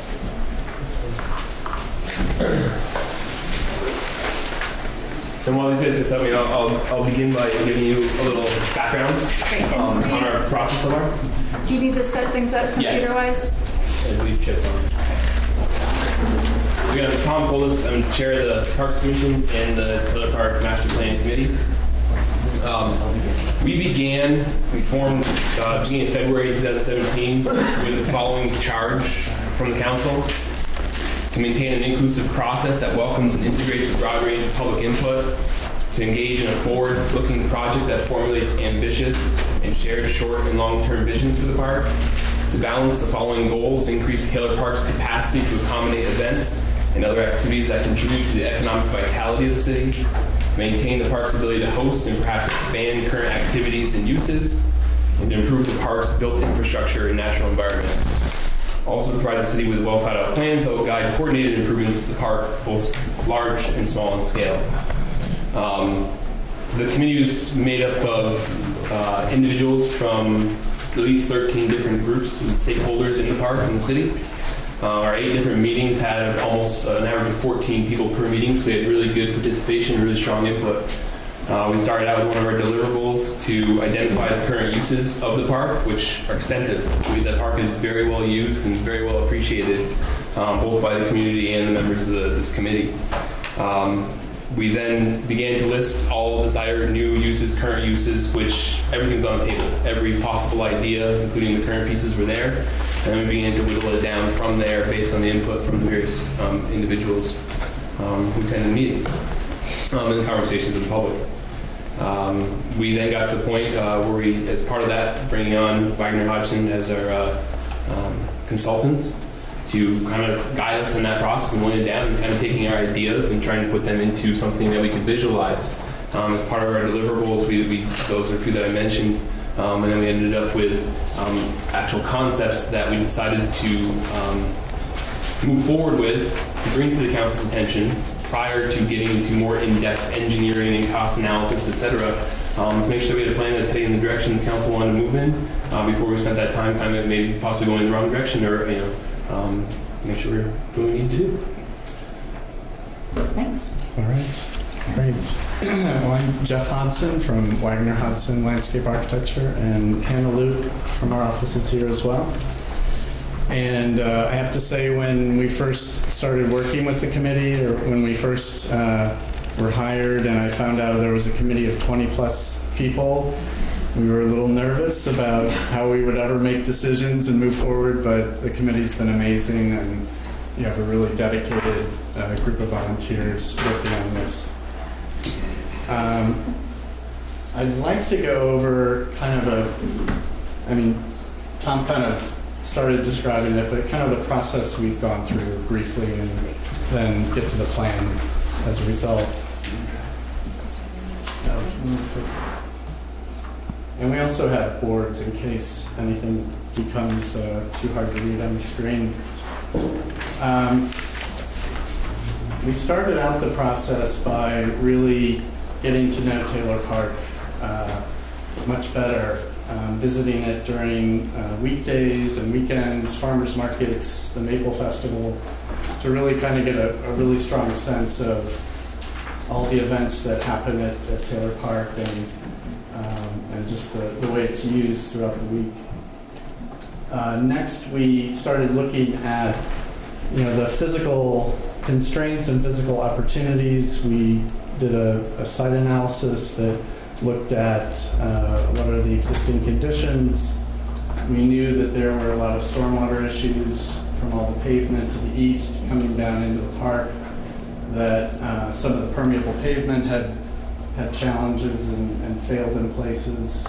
And so we really wanted to understand the stormwater impact on the park, and also the circulation through the park and how people access the park. And of course, we wanted to learn more about the history of the park, and we're really surprised. We were both familiar with the Ladies' Fountain, but we didn't know how the fountain had changed, and the context of the fountain had changed over the years. And we found these old postcards on eBay, and they were very helpful. If you go back, the one thing, the majestic trees that once lined the central walkway of the park were pretty impressive. And there were also these things that had disappeared over the years, like the bridge that went over the reflecting pond and the old fountains. And then we looked in detail at the current condition of the park and how it's being used, and what are the maintenance challenges, what are the different pavement types in the park, and how does the park interact with its context and surrounding streetscape. And really looked at kind of every element of the park, the condition of some of the monuments, the Civil War monument, trees, all sorts of aspects. And then, as Tom mentioned, the committee had started this matrix of existing and possible uses for the park, and it was really interesting to discuss each one of these in kind of depth and talk about, the pros and cons of potential ideas, things as far-fetched as an ice rink. All sorts of things were on the table for discussion, and I think it was a really good process for the group to kind of come together and say, well, wow, I think it'd be great to have this. Is this the best place for it? Or would that really be the best use of the park? Because the park space, it's a very large park for an urban park, but it's not unlimited. So, and there's also quite a bit of grade change, which makes some of the things more challenging. And what we kind of came to as a result were kind of these goals and kind of framework for moving forward with the design of the park, the master plan. Obviously, respecting the history of the park and the setting for the amazing fountain that's there, improving connectivity through the park and how people move through the park and access the park.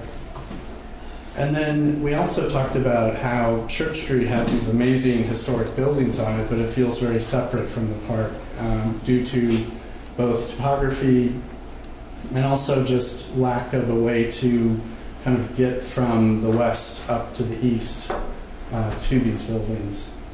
And we also talked about Church Street itself.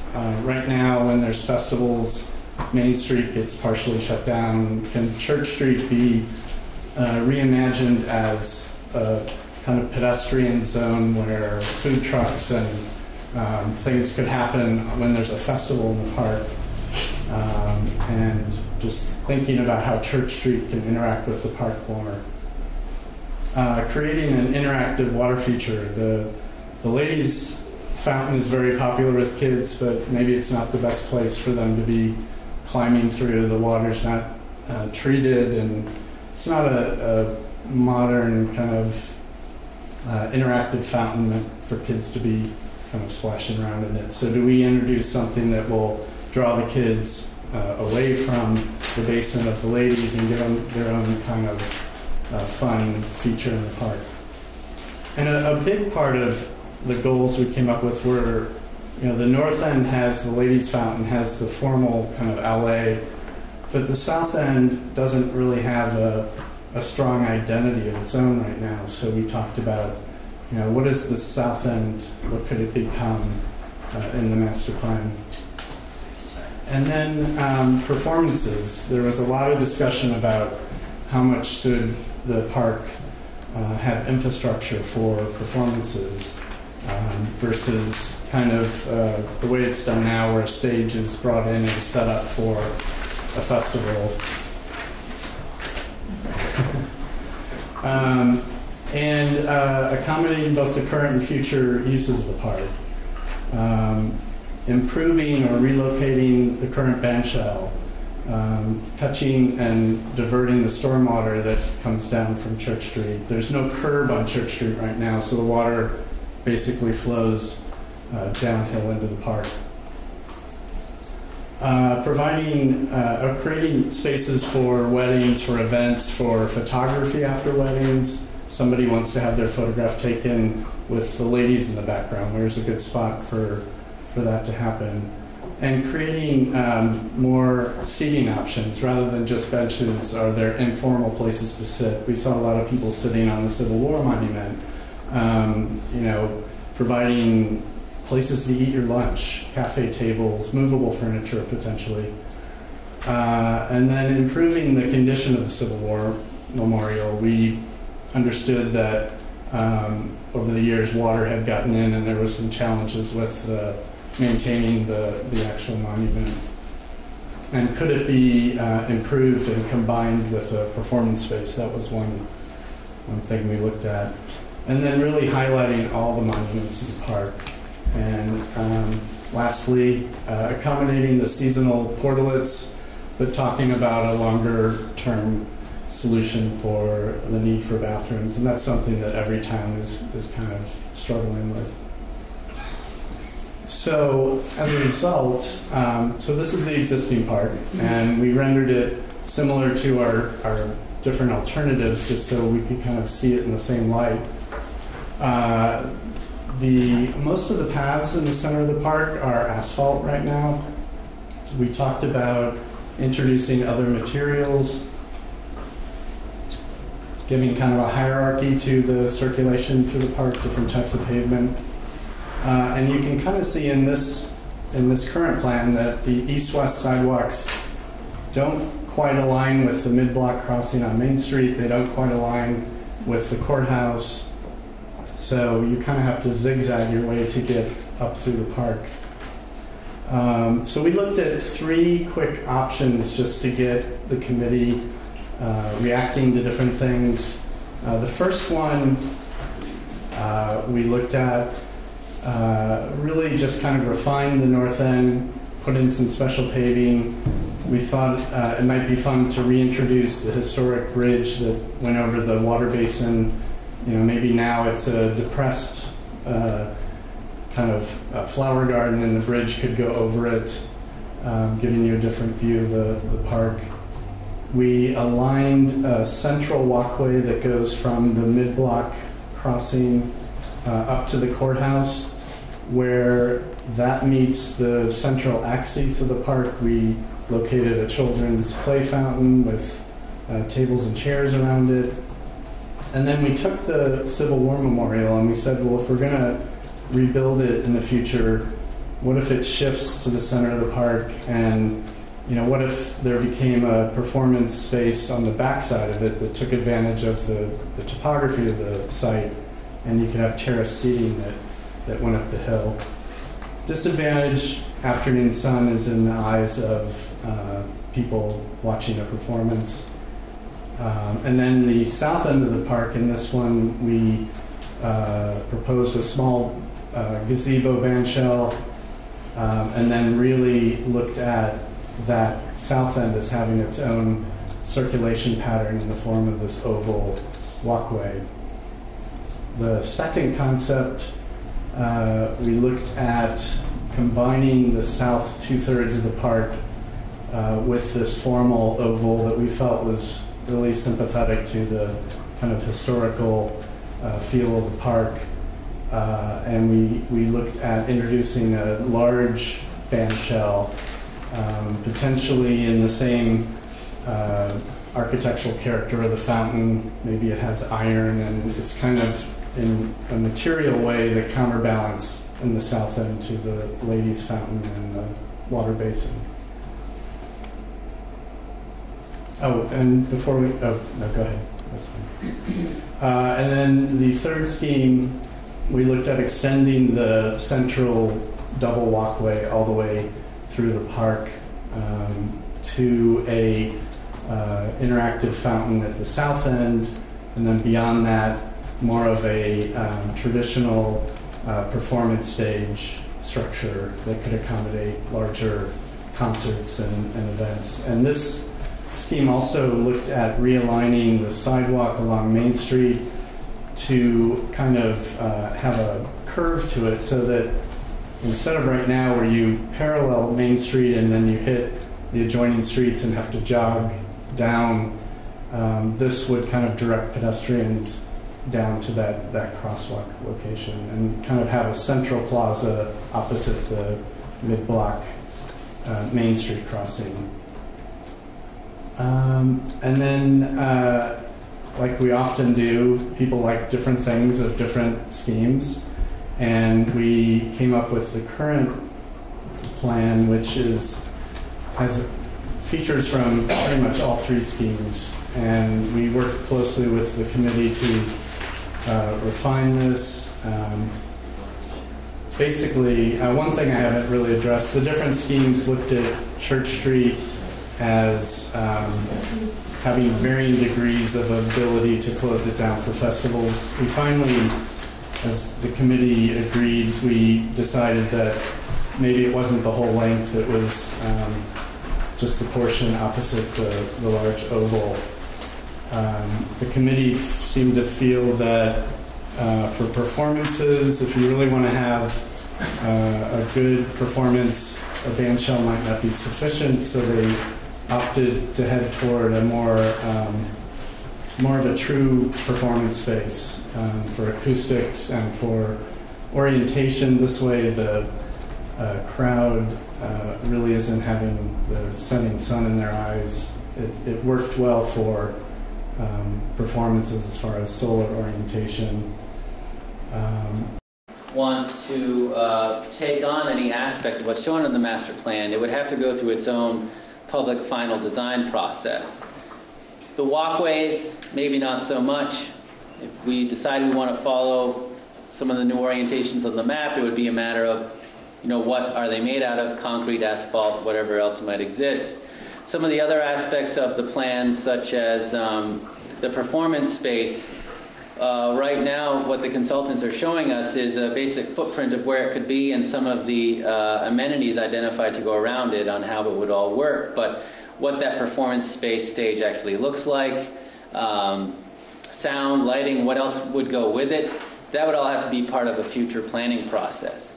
So where we are right now with this master planning process is the final deliverable from the consultants will include a master plan with some visuals and illustrations, some cost estimates, ballpark, because this is a conceptual plan, and then some suggestions for phasing and prioritization.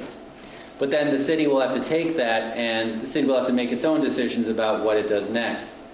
What we decided to do was to, after we've been meeting on this since February, and after all the public input and the vote of the Parks Commission last week, we decided to take this plan before the council and for the council's input and potentially its blessing. At such point that the council decides that it decides to approve a certain master plan, and we'd see then what's on there, that's when the consultants would go into the estimates and phasing, so that they would be spending that time on what the council wants in the final master plan. I would suggest that if the council approves the master plan, they approve something for the whole park, that we see everything, the basic direction we'd like to go for the entire park, and we can see how everything interacts with everything else.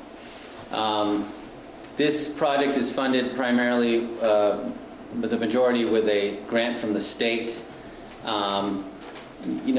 If the city wants to pursue anything they see in this master plan, we'd have to, we wouldn't be able to do it until we can find the funding to do it. Many of the improvements in the park would be TIFable, be able to be funded through tax increment financing. Thank you. Okay, I know that many of you are here tonight to provide comments on this plan. So what I'd like to do is open up for public comment with the council's agreement, and then come back to the council after that point for further questions and comment. And I'd just like to say this is one of the larger crowds that we've had in a long time, and I think it reflects how much we all care about this park as such a tremendous treasure and asset within this community. So I thank you all for the participation that you've had to this point, and if you're new to the conversation, welcome. We're eager to hear public feedback, and also remind everybody that we're here because we love this community, and folks that are here and have been part of the process are here with good intentions. So we look forward to hearing from you, and with that, I will move to public comment.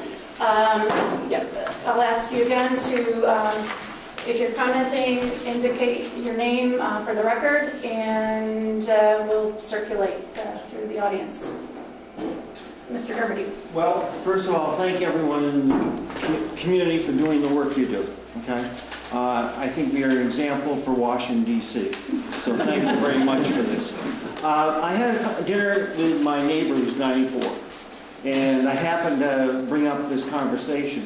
And I'm going to start with her because she says, I really like it open. But then her next thing she went to very quickly is, can I afford it? Okay. That came out real loud and clear. She would like the idea of it being a park, not a playground.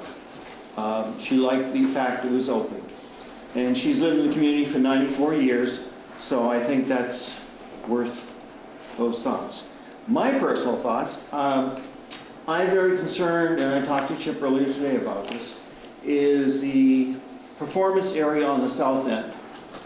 I don't like the idea of an enclosed one.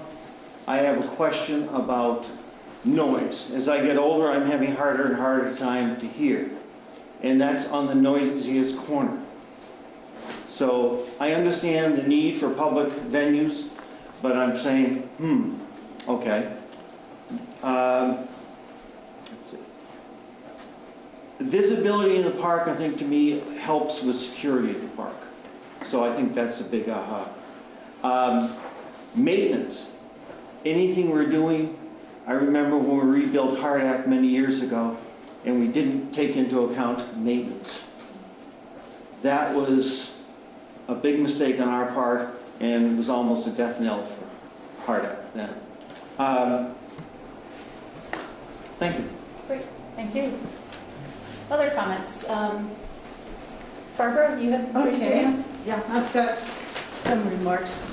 The city is on a wonderful upward trajectory of renewal and rejuvenation, and part of this process is planning for the Taylor Park of the future, while preserving its beloved historical character and traditions.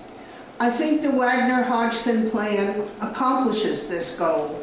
It's a vision for the future that is built on the shoulders of giants, some of whom the music and horticultural communities have concerns. I've been wrestling with the issues raised by these communities at Tuesday's meeting, and I have 4 suggestions for addressing these issues. I must emphasize that I am speaking as a citizen and not as a commissioner, because these were last-minute concerns that just came up on Tuesday. My 4 suggestions. The first, acknowledging. As a city, we should acknowledge the vital contributions to the functioning of Taylor Park and its traditions of live music and horticultural beauty. I was blown away on Tuesday to learn of the 17 years of effort needed to create the Loomis Bandstand and the immense effort behind the creation of the English Perennial Garden. Number 2, honoring. We need to recognize the Loomis Group and the St. Albans Garden Club and Master Gardeners through such actions as certificates of appreciation, proclamations, and/or naming celebrations of features inspired by these groups. For example, the new Loomis Bandstand or performance space, the new Garden Club garden, and this if, as, and when they are ever built. Number 3, archiving. I'm so glad Alex is here. A permanent record of music and horticulture, images and stories could be created with the assistance of our museum and the involved groups. For example, a website, an armchair history show, and/or an exhibit. And number 4, repurposing. If, as, and when new features in the park space replace existing ones, every effort should be made to reuse the originals in other public spaces. As a commission, we are already discussing the need for an open-sided pavilion in Houghton Park. Another public space may well need a horticultural work of art as a focal point. In conclusion, these 2 groups help establish the culture of music and horticulture in the park. As St. Albans grows, the needs of the community are outgrowing the existing features, while the values they represent really define who we are. Thank you. Thank you. Other comments? Yes. Yes, Anne. Anne Levy. I've lived in St. Albans now almost half a century. May I ask you to stand just so that we can all And see? so in the time I've lived here, there have been lots of plans for the park. And I guess I was a little surprised to learn through the news media that there was a master plan being developed, because I walk through the park between 3 and 5 times a week in any weather and any time of day. And it's never looked as good as it does now. And I understand there are some issues. Lighting would be, there would be, better lighting would be a plus. I know what they're talking about with the Bank Street water issue. We have it on Congress Street also. The problem is when the sidewalks were put in, they didn't put curbs, so runoff that can't go down the storm sewers because they have leaves over the top come down the sidewalk. These are things that can be fixed. You know, years ago there was talk about having a kiddie pool and a kiddie this, that, and the other. And the discussion, the consensus was this is St. Albans' front parlor, not their family room. It's a beautiful, elegant space. It can accommodate and is at present accommodating a lot of things. The farmer's market, I think, works very well the way it is. There's plenty of room for more vendors because there are more streets, or more alleys or whatever. I know there are a lot of trees have been taken down for whatever reason. Maybe they need to be replaced. I think a concert venue, the Luna Shell is wonderful. The Citizens Band and the concerts that are there are wonderful, but to think of a more elaborate space, I think is going to detract from the feeling of a park, and it's going to be odd. And you have the issue of downtown traffic. Not all concerts can be held in Taylor Park. A flautist would have a hard time, and I think it's misplaced. To have a green space where, you know, people walk, enjoy, sit, there used to be more benches, maybe little chess table, you know, and checkerboards. I mean, there are various small things that can be done, but it seems to me we're going to be throwing away the essence of the park when we bring all these new things that maybe aren't necessary. And the Gardens Pub has done such a fabulous, or the Master Garden, whatever you call yourselves, whoever you are, right? I mean, all of that is wonderful, and the plantings along Church Street, and I guess I don't see a lot of the things that were labeled problems as being problems, that a street doesn't line up with an alley. Well, you know,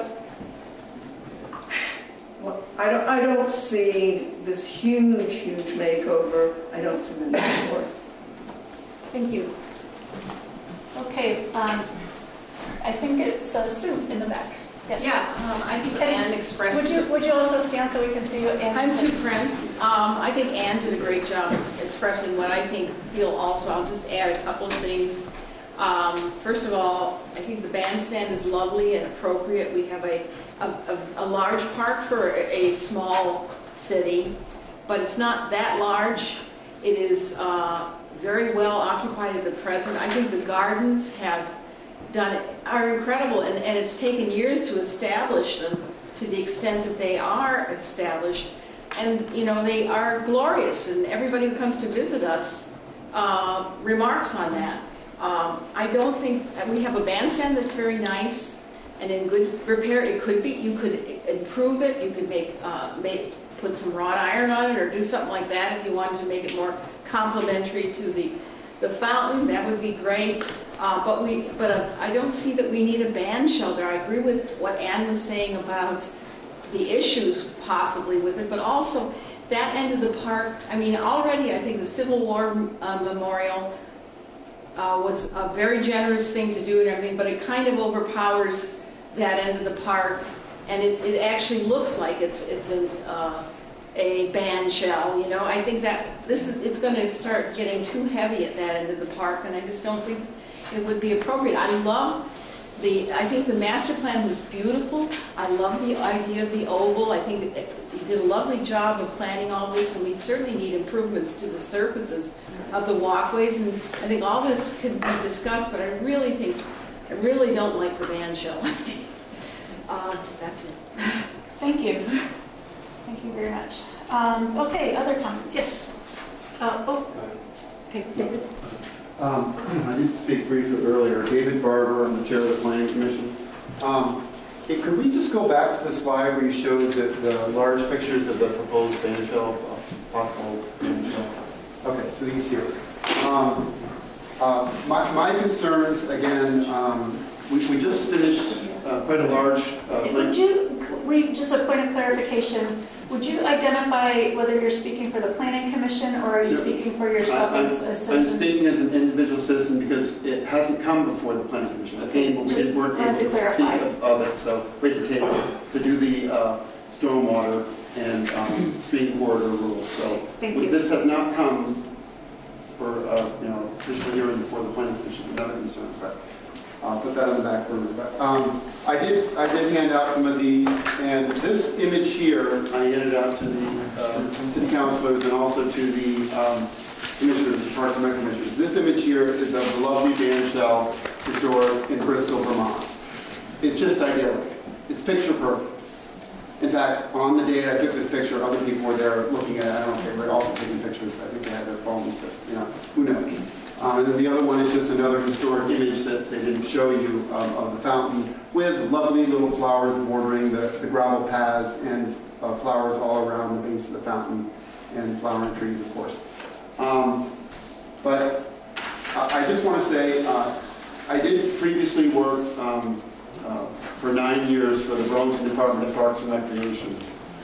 And in those 9 years, I was a park attendant, a gate attendant, I was a waterfront supervisor, I was a North Beach supervisor, I was a boathouse dock master. I did many of the jobs in the parks. And I will tell you, the main concern with this plan that I had is, again, we just had a lengthy presentation on stormwater, MS4 coming up, is the increase in hard surface. You have added a large plaza and a building here, a lot of hard surface. The walkway, the main walkway is widened according to another plaza here, plazas on all the corners, plus the installation of this new oval walkway. It's a lot of hard surface you're adding to this park, a lot. And it's also the elevation change. From the bird's eye view, it looks great, but if you were to do a cross section, the architect mentioned that there is quite an elevation change. And when I went to the Parks and Rec Commission meeting, I believe Jeff Young mentioned that it is 13 feet of elevation change from Church Street to Main Street. I didn't see this yet. You see these lines of elevation, topography, so if each one equals a foot, or I don't know which one equals, but so you would be digging in to create a level area here and having a retaining wall of three steps or so, and then again building up and having another retaining sort of 3 steps, 3 or 4 steps here. So, but again, again, 9 years of Burlington Parks and Rec, and when we had events at Waterford Park, they would set up a tent, people would bring their lawn chairs, and they would listen to a concert. And if you look at the example of Shelburne Farms in Olmsted, Frederick Law Olmsted Design Space, Frederick Law Olmsted, the great Frederick Law Olmsted, the landscape architect or bar none, Central Park, Prospect Park in Brooklyn. They have the Mozart Festival there in Shelburne Farms. And again, people don't need a hard surface plaza to come and listen to the music. They set up the tent, it's temporary. People bring their own lawn chairs and they set up. They listen to the wonderful music, pick up their lawn chair, and they go home. And again, to have such a large pavilion with such hard space, plaza in front of it, and it's not just being used for concerts, it's what about the rest of the year? In February, I guarantee you, you're not going to get your value, your use out of that in the winter months. So it's 2 months, January, February. You know, I just, that was the main concern. And then other issues were brought up at the Parks and Rec meeting. I had no history, idea of the history behind the round garden there that went back until the 1940s, originally established, and they've just totally, you know, reconstructed it. It is magnificent. And that would be lost to a splash pad in this proposal. You know, I agree with the comments of the other woman, that lady, that it seems a little heavy-handed treatment of the park, and there are many things that could be upgraded. In particular, the walkways, which are asphalt, you know, those have to be changed in any master plan. It has to be changed to either concrete, gravel, or something, but not asphalt. They're just you know, they're really dragging down the park. But the park has never looked better, and I'm just concerned that what is the rush? You know, can we get this right? We have one shot to really get this right. We spent a year and a half on the city plan. We spent, you know, a year and a half on the housing plan. We spent a year and a half on the Stebbins, Margaret Catherine, you know, revitalization. You know, as a planning commission, 6 months on just the corridor for the street corridor. You know, I'm just a little concerned that this is being fast-tracked, and I don't understand the reasoning behind it, you know, quite frankly. You know, Thank you. So, thank you. Okay, Ryan, you were? Yeah, I'm Ryan Doyle. And stand I'm up, going to please. sit because I've been dancing all weekend. Well, actually, it helps us to see. I don't know if everyone can see. Can I speak loud enough for you guys? Is that better? Thank you. Carry on. In the 5 years that I went to 2 universities, I watched 2 quads get redesigned, a waterfront park, and a student center. It's probably why it was so expensive to go to college for so long. But I want to start with some of the things that are really nice about this plan that make a lot of sense. And like really simple things like cutting corners, right? People don't walk like marching Soviet troops. Like corners need to be cut out. You don't need right angles. Things like putting in a sidewalk along Church Street, right? Not only does it matter for curbing, but when people exit their vehicle, that they're exiting onto a solid surface that isn't pitched already, right? Like those things are okay in rural areas, but we have lots of people parking there. I have seen somebody fall coming out of their car there, trying to walk down between the gardens instead of going into the street and making their way to one of the actual entry points. So things like that are really important. Having a curved walkway that bends and kind of flows towards the front, and that to me makes a much bigger difference in making a sense of connectivity to 2 different nodes, even though we are trying to make some space between the utility sidewalk along Main Street and actual flow in the park. That being said, I know people sometimes complain about the amount of surface area that's impermeable, but a perimeter sidewalk, or really most of the sidewalks, should have a lot of breadth and space to them, right? If we want people to take time to walk around and enjoy it, it needs to be a really comfortable open space. The cutting corners helps with that, but putting like narrow strip sidewalks along the edge that are, I mean, like Main Street, like 5 feet, doesn't really doesn't accommodate that, especially as we progress and more people are walk around looking at their phones. You know, there's people still playing Pokemon Go for some reason, and they walk around the park all the time. It is important to have, you know, big wide spaces for walking. You can walk past people, you can hold hands with somebody, you can stop and talk to somebody and not obstruct the path.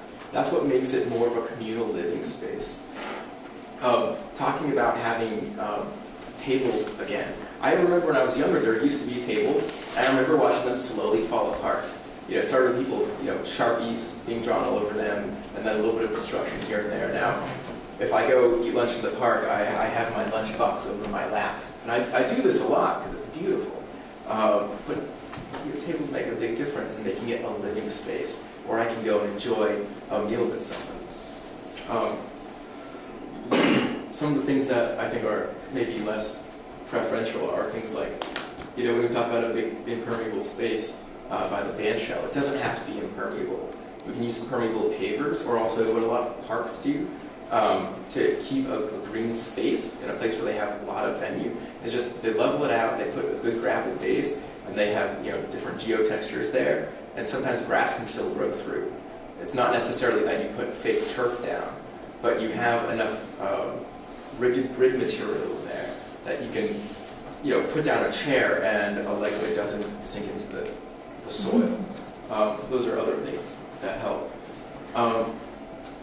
Throwbacks, like using iron in the park, I think make a lot of sense. They look nice. Totally not required, but it is a cool throwback to the Victorian era. In contrast, the oval I don't think is as good of a throwback because people don't think about it in a time context. It's just a shape that we see looking at it in bird's eye view. When we're actually walking in the park, even though there's some pitch to it of 11 feet, right, or 13 feet, we're not really going to see an oval. We're not going to experience an oval the same way. It's just a path for the sake of making a path. That's not to say that we shouldn't have different walkways to get through the park, but almost the other plan that actually had some angular pieces that draw towards nodes on either the long side makes more sense as far as where people naturally want to walk to and make their way moseying through the park. Those are, most of the comments I had. I have a lot of nuanced comments. I'm not going to throw at everybody because it's already a long meeting, and I know how late you guys stay here a lot of the time. But that's just my 2 cents. Thank you. Okay, yes. Hi, Mary Carmola, Garden Club. And I understand from the plan that the circular garden is going to be shifted to enable that east-west direct pathway from Church Street right down to where the alley is. And I find that really tough to accept because I've worked in the circle garden since '72 when I first came with my friends, and in 2011 we redesigned the whole thing because it was getting ahead of us. We had these year trees that kept, they grow 3 feet a year, and we were in there chopping and trying to do that. So we went and researched, and with the help of Jeff Young, and we researched and planted, all kinds of perennials and bushes and things like that. And we knew the height of the bushes and how much it spread, and we thought we'd put more bushes there. Well, we won't need as many flowers. So in the past couple of years, Kelly and the Garden Club and the Master Gardeners have weeded the flowers for us because we pooped out. But at any rate, I'm tremendously attached to this traditional and historical circular garden. And to me, I think it's terrific that you could just have some kind of a curve around it, and I would hate to see it replaced. So I kind of beg you, please, to leave it there. Thank you. Thank you. Yes. I'm Kelly Wakefield with the Master Gardeners and the Garden Club. Everybody keeps talking about the gardens and how lovely they are, and it makes me very happy to represent all of our elderly members and young members and everybody that comes, just community members that come and help on these projects, weeding, trimming shrubs. We've had a lot of different community members come and working in groups, and it's really great. And as far as me discussing things with all of our Garden Club members and with the Master Gardeners, our biggest concern was maintenance, because we are doing the maintenance. We have a lot of the city, they come and help with leaves and some of the stuff in the spring and fall. So, there's already a lot of maintenance, and we want to make sure that anything that does happen in the park has either a plan or money or allocated or an awesome workforce that they have figured out in some way, because as Maria says, they're getting older and we're having a hard time finding their ones. So that was the question as far as what are we going to do with maintenance. But that's for long-term parks to worry about. And then as far as the only other comment, as you've heard, is the circular garden being removed. And My only comment, as we've gone along through this, and Chip and all of our designers know, is I'm there a lot because I am taking care of the gardens, and people come to eat their lunch in a quiet space, and this is our tourist destination for our area. And a lot of flack has been given on a lot of community members because of the splash pad being great for kids and a place for kids to play, and it's for all of our community members. And I get that, and it's a great idea, but it should be a quiet place to reflect, to look at the butterflies and the birds and have quiet time when you're on your lunch break, instead of seeing kids playing and being rambunctious and parents screaming at kids and having fun and playing time. So that would be the one comment that I have, is move it to a different place in the park, not having it so centralized. Other than that, it's a great meeting, and I love all these people that are here because it's great to see them. Thank you. You're welcome. Any other comments? Okay, Laz? My only comment, and I think it's hard when people look at a drawing and it's rendered and it's complete, and think, oh my God, this is it, it's set in concrete.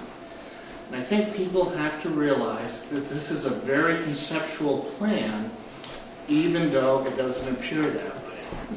I mean, we met how many times? Eight times. Yeah, you can't come up with a finished plan in 8 meetings. I mean, it's really, this is going to become a guide. Things will change as we go through the process, and it's a living document. It's not going to stay the same. It's going to change, and I dare say that in 10 to 15 years, when this thing is finally implemented, someone's going to pull this out and say, look at what we started with, and look what we have now, and it may not even be the same thing. So I just think there's a lot of elements going in here. We asked them to do a lot of things, which they did, and again, just people have to keep in mind, this is really conceptual, and that it's going to change. It's a living document. It isn't something that is fixed. Thank you. Yes? Yeah, my name is Bill Sawyer, and I guess my idea of what this meeting is about is that it is conceptual, as Laz has said. Yeah, it's been said, why are we in such a hurry? Well, I don't consider this to be a hurry. I guess the committee's been meeting for months and months, and this is not a hurry. Nobody's talking about digging up dirt next week. It is conceptual. What I would hope is that all the folks who are here tonight who have a concern about certain pieces and parts of this will attend the meetings at the city council or whoever else is involved and speak their piece then, where it'll be more definitive into what they want, and it can be more brought into the plan in a more specific basis. So if they would attend those meetings and speak their piece, I think that would be a wonderful idea for whichever committee or council is working on it. Thank you. Thank you. And I don't know who's raising their hand. Oh, okay. Sorry for the second time. Mary, I just want to thank Barbara for her mention of Ed Loomis, who was a personal friend, and I sang in the choruses and so forth, that he and his wife put on back in the, whatever, 70s, 80s. And I think it's tremendously important to honor the musicians who were involved in that. And as a personal plug, I can't stand that venue of the overhang.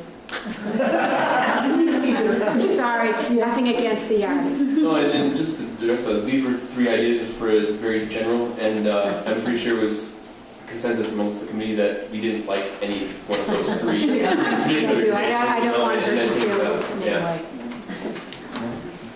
Yes. But just to follow up on that, we did actually, interestingly, get a letter from Kevin Loomis talking about the whole process his father went through to get the bandstand put in, and his actual original intent was a 3-sided band shell because of its acoustic abilities. So that was just kind of interesting to know that, you know, this bandstand that we sort of revere isn't necessarily what it was intended to be originally. So. Interesting. Okay, anybody else wish to comment? Okay, thank you. This is great. Lots of really good, thoughtful feedback. very much appreciated. City councilors, any questions or comments? I have a bunch of stuff. Okay. I always have. How many is on your list? 4. And one thing that before we move forward, just something to think about. There is no rush on this. And that's I think the beauty of this process is that we're talking about it at this stage of the game, and there's not a rush on this. So no decisions need to be made. They can be made to move forward with the conceptual plan. And one of the things that strikes me with several of the big issues that we've been talking about this evening is I would be open to the notion of continuing an open window for us to take more public comment on the park. We recently had a state initiative that created a window. It was the Climate Action Commission to take in comments on the energy plans. So I asked the council to consider that maybe as an action item is that we ask Don Chip to create a mechanism where we can have an open window for people to provide comments. And what I mean is provide comments in a way that is organized and civil, not a dialogue back and forth necessarily. I think it's important for us to be face-to-face for those types of conversations, but to go on the record and to be able to say what you like, don't like, speak your piece might be useful. Okay, Chad, go. First, I just want to thank everyone that put time and effort into this. I volunteer a lot of time. I realize when you're away from your family, and sometimes it can get stressful, and it does take a lot of time, so thank you. Second, is this presentation on the website, or can it be put on the website? Yeah, this is on the Taylor Park plan. Is on the... You just go to the city website, / Taylor Park plan. Okay. Third question is, we're not saying that we can't have gardens in the park, right? No, not at all. No, not at all. Okay. I think we've increased the area space. of gardens. Okay. And then I'm going to acknowledge that I am a huge proponent of some kind of water feature for children in the park. Me too. The reason that I like the park is because I can remember swimming in the fountain. So that's where I learned to swim as a kid, when it was 18 inches deep and you had to dodge glass. So that's why I like it. There's nothing in that park for my son. There's no reason for him to grow up to love the park. So the park is not our backyard. The park is supposed to be inclusive to everyone in the community. So that being said, it doesn't have to be this colorful thing with water cannons and everything. The one that I love so much in Boston, it's a granite slab, it has little water that spurts out, and the kids play in it. If you were to drive by, you would just think it was a normal fountain. You wouldn't think that it was something that the kids could play on. When we go to Boston, we go there just to see that, just so the kids can play in it for a little bit, and then we eat at the shops that are right there, because it's an hour to get into Boston, an hour to get out. So it's just something that we do. If I want quiet, I go to my backyard. So I just want to make sure that we're inclusive to everyone. There are kids that don't have backyards, they don't have anywhere to go, and having a nice place for them to go to enjoy a little time would be great. I just read something the other day about how water is a stress reliever. So, that's just my 2 cents. Thank you. Thanks. Other comments?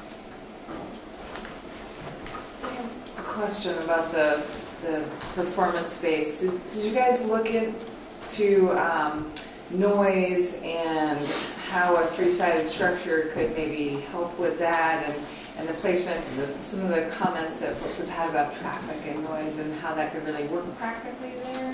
We had talked during our meetings about the fact that we'd like it to be as transparent as possible and not, provide blockage of visibility through the park. Mm-hmm. So we talked about some of the detail you can't see in some of these examples are, back panels that can turn, that can be turned to provide acoustic solid wall when there's a performance, and then they turn and they're open. One of them has glass in the back that allows you to see through. So we talked about things like that in relation to sound and acoustics, but again, we're not really getting into the detailed design of it at the master plan level, so yeah.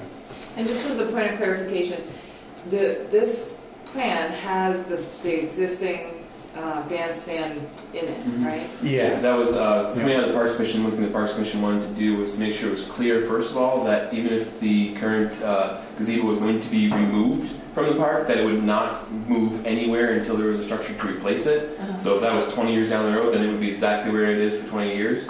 But also to note that we would do everything we could to try to repurpose it, reuse it, do something with it so it wasn't just torn down and thrown away. Thank you. If I could speak to that as well. The only thing in the proposed conceptual plan that would conflict with the current gazebo is that overlook. But otherwise, the Loomis gazebo, it could stay as long as folks wanted to.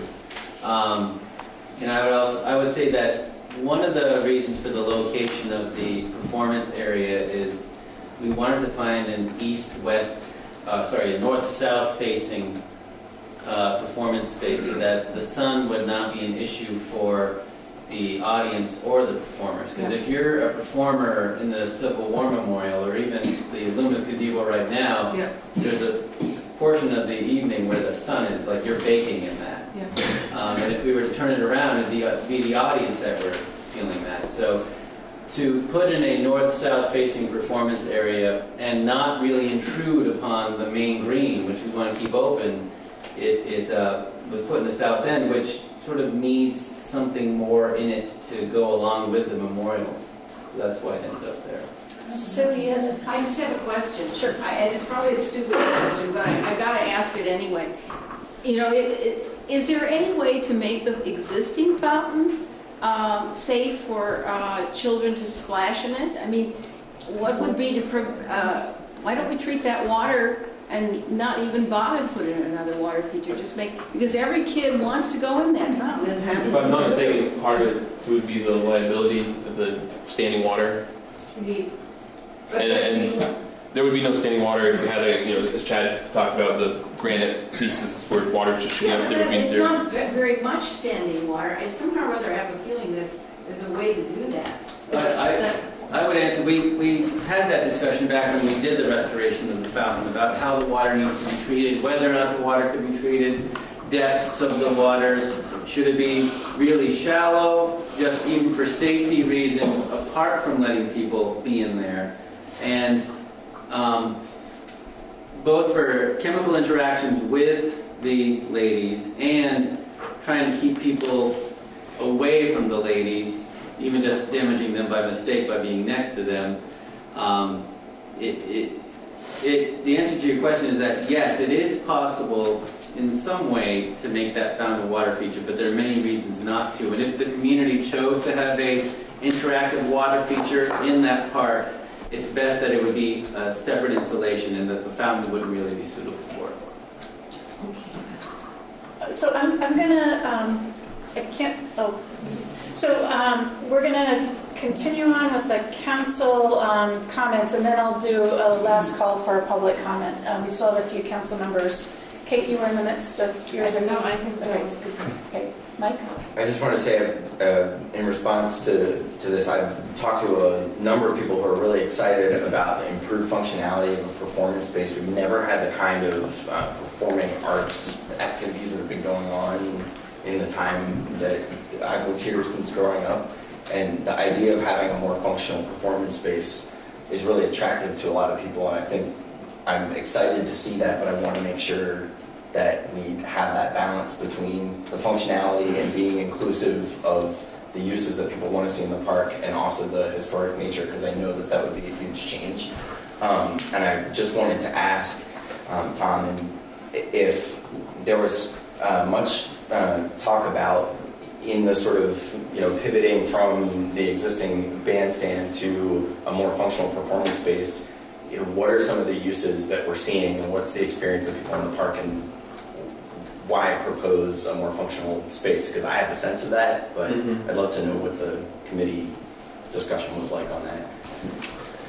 The discussion was pretty far-ranging. I think one of the initial concerns is that while the current gazebo is working for what it's been, and it's very enjoyable, it's not expandable. There's very limited space there.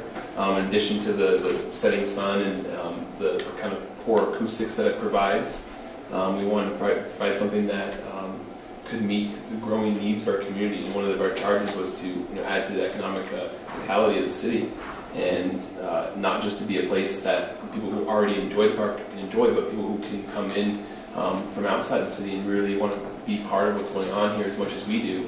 As part of that, you kind of need to be able to accommodate a large number of people. So the space was an issue, in addition to the lack of acoustics. And like Stina had mentioned, learning that it wasn't even the desired plan of Edric Loomis, who put all that effort with the group into making it happen. It wasn't really just kind of what they had to settle for. And we had this opportunity to try and provide something that was maybe closer to the intended goal. Obviously, I don't have a personal relationship with the Loomis family, and can't speak to what was going on at that time directly, but from what we've understood from various people, that's kind of where we were directed to. Thanks. I think there's also, when you have something that is more like a stage, other opportunities arise. You can have graduations, you can have the kids walk across in their Halloween costumes, and there's a lot of different things. It doesn't have to be just for a specific performance. And I would note that the Maple Festival representatives were pretty excited about the idea of having something that wasn't stage set up, blasting twigs all weekend long. It's a small chunk of the year, but it's a big part of our usage. Yeah, so Stefan Tatro said that the Maple Festival might be able to expand the entertainment that they can provide if they had something more like what was proposed in this plan. Anything else, Mike? Yes. Tim, you got anything? Since I can see that we're going to table pending further study and further comment, just reserve it. Okay. I know Chad wants another round. Hang on just one sec, Marie. My only concern was we've been talking about asphalt versus concrete, and do I understand correctly that they wanted to put those corner entries as asphalt? Was that the... No? No, we actually changed what we had as asphalt. I think we changed to pigmented concrete. Okay, thank you. Yeah, in general, we're proposing kind of lasting materials that would, over their life, would take less maintenance. Thank you. A couple of questions.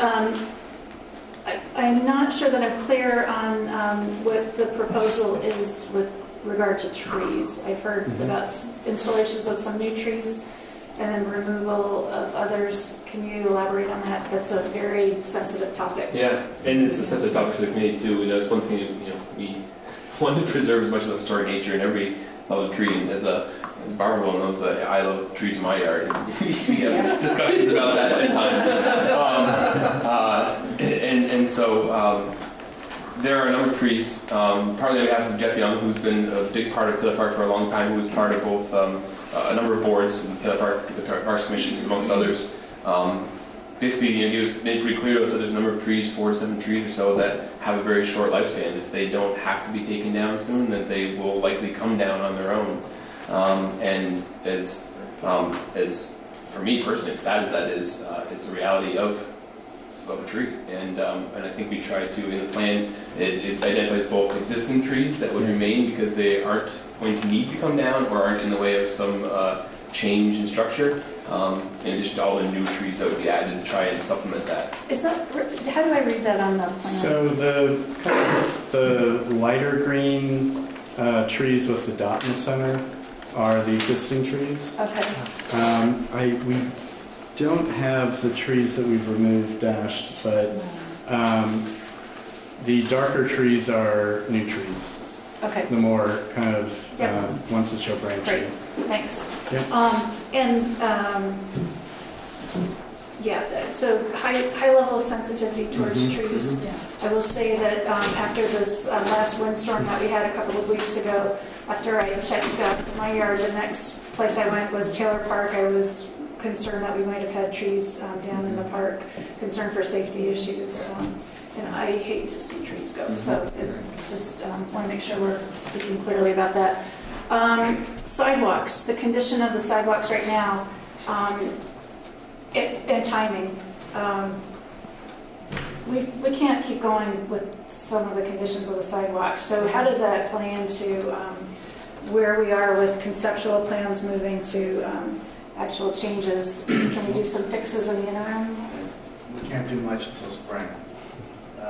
But once the master plan is adopted, then we'll come up with a recommendation for how we deal with some of the sidewalks. Okay. And I'm really happy to hear about lighting improvements. I think it is dark. If there's anything we can do in the interim, I still think there's some lights that are out from time to time. That would be We have staff that are going to be looking for the lights that are out. Okay.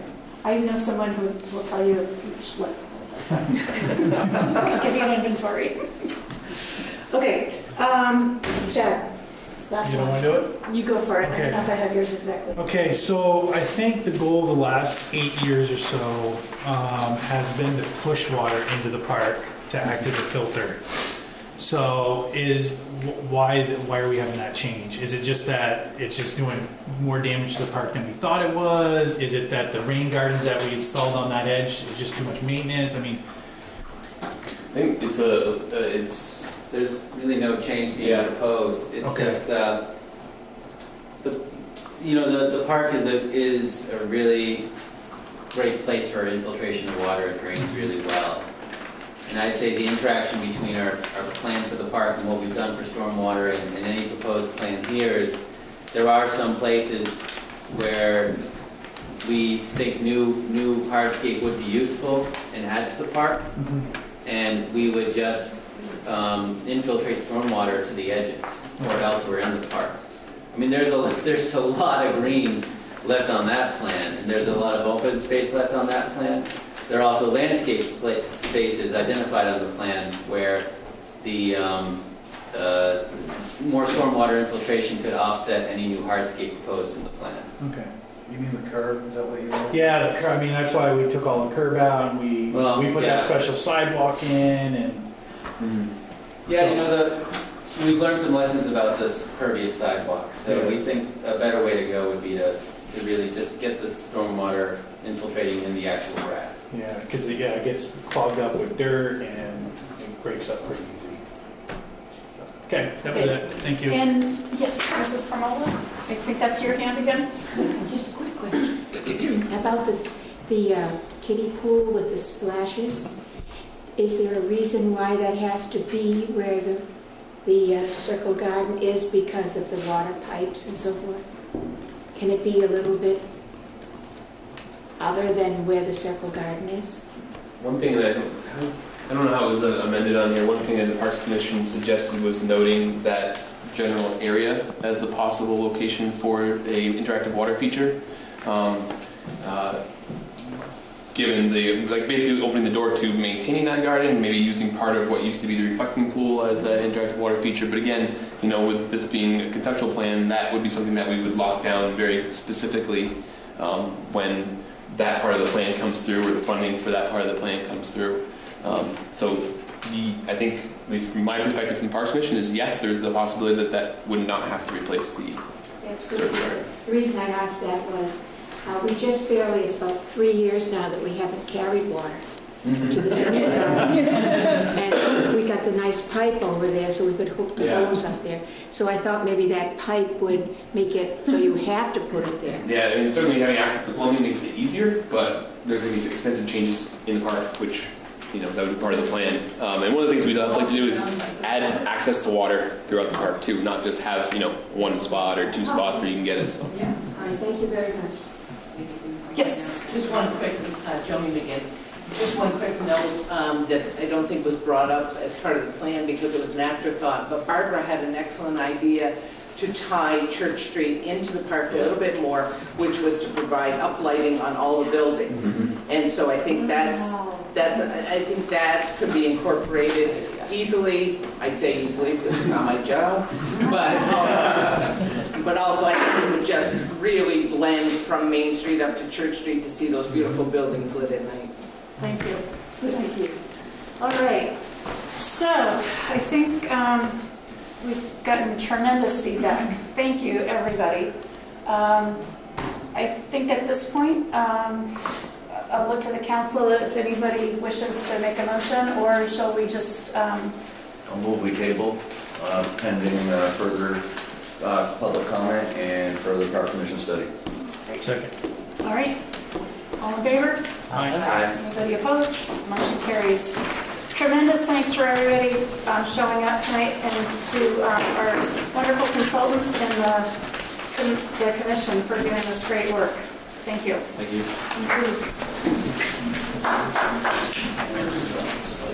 Oh, where's Stina? Christina, before you leave, we're thrilled to have your photos. They're beautiful.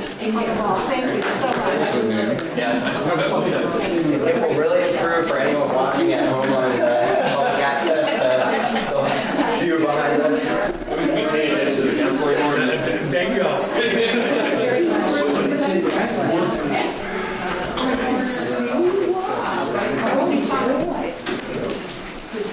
Cross that off.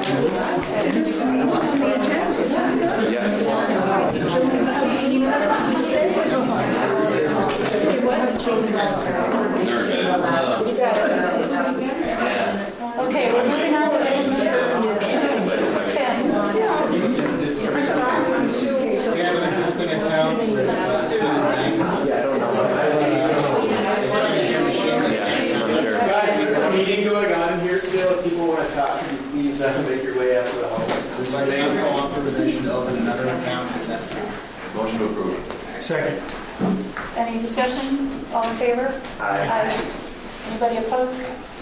Motion carries. Okay, Eric Johnson is patiently waiting.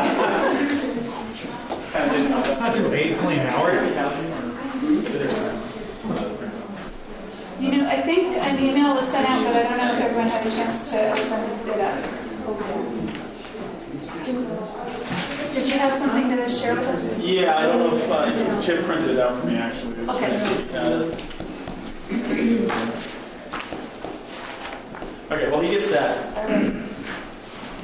Excuse me real quick. I got that. Email it to us. So I believe it was 2 or 3 months ago I came in asking, I think it was 2 months ago, asking about the Around Our Town events, Town in Maine. So just to reiterate and refresh everybody, Around Our Town is an initiative underwritten by the Downtown Board using SAP funds to drive community awareness and involvement in and around the downtown and the region through the use of a calendar online tool. We're conveying an easy-to-use single source of everything that's happening in the community because a lot of people are on different social media apps, they're on different platforms, they're via just email, they're using personal calendars, etc. There's no single source that everybody can kind of go to that's just open for our local area. So what we are doing is helping to improve and foster community involvement and experience and relationships, as well within the community between businesses, organizations, leadership, etc. We have been working closely with the Chamber of Commerce, which we've been working closely with Lisa Marie and the Chamber of Commerce because they actually have been working on revamping their website. They have members that pay membership annually to have their advertisements posted in events. So we wanted to work closely with them so we're not robbing them of that opportunity. So what we've done is we've partnered with them to help build out this new tool. And we've also been working with regional interests, including other community boards that are popping up around the area, including Swan and Enosburg and Richford, that are looking for similar tools. And there's some interest out there for them to actually join us, to work with us on this tool. So that community is just beyond just the people in this community, but also the actual people leading these communities, which is great. So our target audience was the residents and visitors in and around St. Albans, focusing on families initially, 2 to 12, with kids 2 to 12, because you want to get them out and get them know what's happening. With a Taylor Parkway master plan happening, you want to get those events in the park have knowledge of it out. I know it's not it's early still. And then singles and couples between 30 and 55, because there's a lot of us out there that just don't know what's going on downtown. I mean, we hear about the different channels, we hear last minute about things. I mean, we want to get that out in front of people. So what I presented tonight is actually a brand guide, a mock-up and the actual logo that we've developed, both as a committee, as the board, and as well as working with a private consultant. What the logo allows us to do is it allows us to convey, and I've got notes, stand by, encouraging, okay, so the word bubble itself, so the little icon, we wanted to play off two things there. We wanted a word bubble so it encourages communication, talking about what's happening in the community, getting people out there and just being able to share what they're doing with their organization. It's not limited to just government or just businesses posting to this. It's everyone that has something going on they want to share. And then it's also a navigation pin. So as anyone that's used Google Maps or Facebook Maps or any of the maps out there knows, there's a pin that pops up when you find something to do. But we wanted to kind of play off both of those pieces. And then the last, or two of the last pieces, the typeface. A lot of times when you see all uppercase, it denotes kind of a more serious tone. And what we wanted to do is convey a friendly and welcoming serif kind of type. So the lowercase kind of encompasses that, hey, it's not this organization, it's not this body of government, it's this fun tool to go use and kind of bring people out. The colors we did present to the downtown board, and they were adjusted slightly to be a little bit warmer. Initially it was very bright and bold. We kind of kept to that feel along with a little bit of the warmer tones in there because we wanted to encompass Vermont, because as we know, the warm tones of Vermont, but we also wanted to encompass something fun too. We wanted to draw out and stand out different to the rest of the community. So all of that kind of came together. A lot of our work's already been done with the committee, and we're still got a lot ahead of us. We're doing a lot of the organization and the planning, but at this point sorry, I'm an EMT for too many years, thinking edification, but we're at a point where we need to decide on our final branding. We kind of need to go forward with whatever we're going to use, because the next steps are to do a soft launch, to get the training in place. We were looking at a social media moderation through the downtown board at this point. We're considering future aspects of sponsorship and the partnerships, and having people that want to join us, like the libraries and other communities that want to chip in funds towards this in the future. Sponsors that may want to have their name show up here and there, or have their events pushed to the top, which is fine. We're going to have featured sections and also community sections. That way, just because you pay doesn't mean everybody else gets pushed down. Everyone is seen. The downtown board has reviewed and approved for city council review the logo that we just provided. I've also provided a mock-up that's not the final mock-up of the site. That is a quick mock-up to kind of show what it looks like with the tools that we're going to be using. But it's the next step towards what we want to kind of go down that road. That's going to have more of the final design review within the committee, obviously with updates coming after we do our soft launch and get the feedback. Our timeline, the downtown board and calendar committee are dedicating getting this calendar online as soon as possible. I mean, we've been working on it for the last 8 months. We'd really love to get it live. There's a lot of, as you guys know, this movement and things that happen. Our goal is to host all the 2018 events, at least for the downtown board, on this calendar. So to get it there, we need to get it up hopefully at the beginning of 2018. So I'm putting it out there to propose, or hopefully get a proposal to get it approved, the brand approved, and move forward with it. If I could just add, just to elaborate, both on why the downtown board is doing it and what it could become, is that the board, way back when this started, had the desire to make sure that we could find out about events and that people could find out about events in the downtown. And the key strategy has been to see if we could create a regional events calendar that everyone goes to, whether it's in Richford or it's in Fairfield, that if you have an event, you could easily enter it onto this calendar, and you would think to do so. It would be well branded and it would demonstrate its worth. The reason why it makes sense for downtown to do it is because even if these events are entered into a calendar called Around Our Town, we can feed them all the relevant ones into our downtown website. So we can include the events downtown as part of downtown's brand and part of downtown marketing, but they could also exist as part of this larger feature that there is interest with the Swanton Enhancement Project, with the Enosburg Initiative. Why should everyone be creating their own wheel? Let's have one county events calendar, because these other community initiatives happening around the county are eventually going to get to the place where they're saying, hey, we need to find a way for people to find out about the events happening in our town. So they could potentially join into this effort, and we'll see if we can get those conversations going. The top of the chamber is just to make sure not to take over the chamber's calendar, and not to try and compete with the chamber's calendar. Let's anticipate a world where they both exist, but create the tools where if you enter an event on one of them, it shows up on the other. So once again, you're back to easily for the county, if you have an event, you go to one place, you could enter it in, and then it could propagate so that people could find out about it through various different means. Well, I like it. Thank you for the work to bring this forward. I'd like to see it up and running for 2018. Any additional feedback, comments from the council? What's the URL again? AroundOurTown.events and AroundOurTownEvents.com. I tried getting both of them, so we could lock that down. Still some of the .com is still out there. I really like the alternative logo with the squiggles. Oh yeah, yeah, and we try to design the logo so you can see. Eventually, we'd like to get to the point where somebody sees that little icon and they know it's our calendar. It's not just the name has to be attached. But yeah, you see Facebook and Google. I know we're not there, but you see those, you know they are. So. I like your color palette. Did you make sure to check this for visual cue issues like color blindness, and there are some color checkers you can make sure you're not.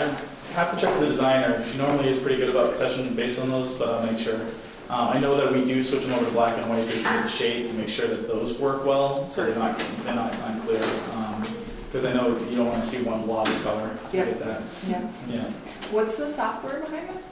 I'm actually using, it's called My Events. Eventon is the brand, the company, and I'm basing it on a WordPress site. So it's a really inexpensive solution that I looked at a couple of open sources and they were just not maintained the way we want them maintained. And this also offered us the expandability later on of charging for positions too. So if somebody wants to sponsor, they can get a certain amount of posts that are featured posts and stuff like that. So. And you're still thinking this is a self-submit kind of process? We are having two different levels too. One of the ones we're looking at initially is having businesses that apply and you get trained on it, as well as ourselves be able to log in, create events, and auto-posted, and then have the community have the ability to submit events and get moderated. So that way they're not auto-posting inappropriate things. Having run a couple of events calendars, I can tell you that this is more than a full-time job. So just be careful about what you're biting off. Right now, the board is looking at the initial having people volunteer for a month here and there to be the moderators, and then possible positions later on for both this and the social media aspect of the downtown to possibly take it over. Good job. Yeah, we've been considering that. I think the budget was the first thing I laid out and what we would need ongoing. Looks great. Thanks. We've talked about this for a long, long time. Yeah. Do you need anything else from us at this point? You know, it doesn't have to be a motion, I don't think, as long as, the council's aware and there are no objections being raised. I think we're happy. Great. Thank you. Ryan? Ryan Doyle, did you say this was an initiative from the state downtown board, or where is this? St. Albans downtown board. Yeah, St. Albans. Okay, so this is a private venture kind of a thing? Through the downtown board, so we have an open committee and we get members from around the community joining the committee to help out. Okay, so this isn't a company? No. We're working with Local Brew Digital for the consultant work and the build of it, but it's going to be maintained and owned by the downtown. That's awesome. This is 10 years overdue. All right. Thank you. Yeah, that's good. And thanks for sticking out to the end of the meeting. Almost the end of the meeting. All right. Dom, you got an update on streetlight banners? This is nuts and bolts. Just want you to be aware. We've been trying to solve the problem of preventing the banners from getting hit. existing banners are 24-inch. We experimented over the summer, you probably didn't notice, with 18-inch. I didn't notice. Good. That's our take too. The plan is the banners are all going to become 18-inch. There's no significant change there. Up to the third page end, figure 9. These are the double ones that are on the bump outs. They're the most proud, stick out the most.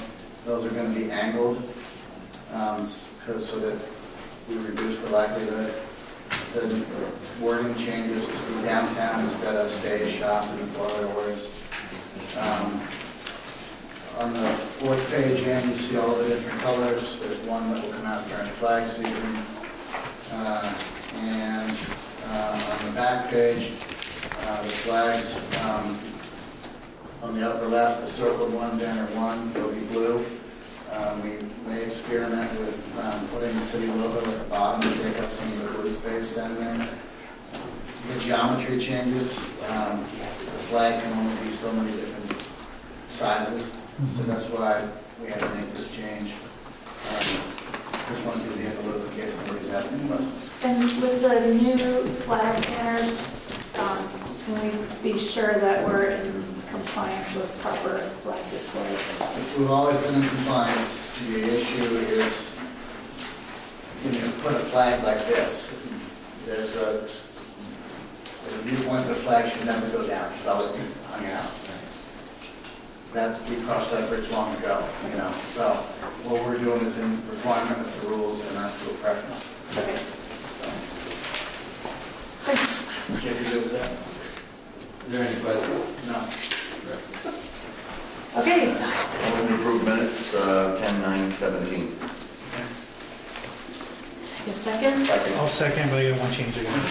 Trying to get to the minutes. So second page, Kristen, where I recused myself. My brother and father worked for St. Albans Glass, not Fieldstone. That's it. Good. This was which meeting? This was regular city council meeting? 10/9. Yep. Okay. Okay, so you did the second? Yep. Okay, all in favor? Aye. Aye. Anybody opposed? Abstaining? Right here. Okay, one abstention. Move to approve special meeting minutes 10/18. Second. Okay, I've got an update on that one. This is, you said 10/18? Yep. Minor, but just for clarity, the location in the paragraph with my statement. Madison lives 2 doors down and the other residence is across the street. They're actually both across the street. Madison's house is 2 doors down, but across the street. Just want to be clear on that. Anything else? All in favor? Aye. Aye. Anybody opposed or abstaining? Motion carries. Motion to approve warrants 10/20. Second. Any discussion? All in favor? Aye. Anybody opposed? Motion carries. Motion to approve warrants November 9th. Second. Discussion? All in favor? Aye. Aye. Anybody opposed? Motion carries. Other business? Is there any other business? 3 quick things. The clock in the park is off by 10 minutes. Can we get that fixed? Good catch. I noticed that too.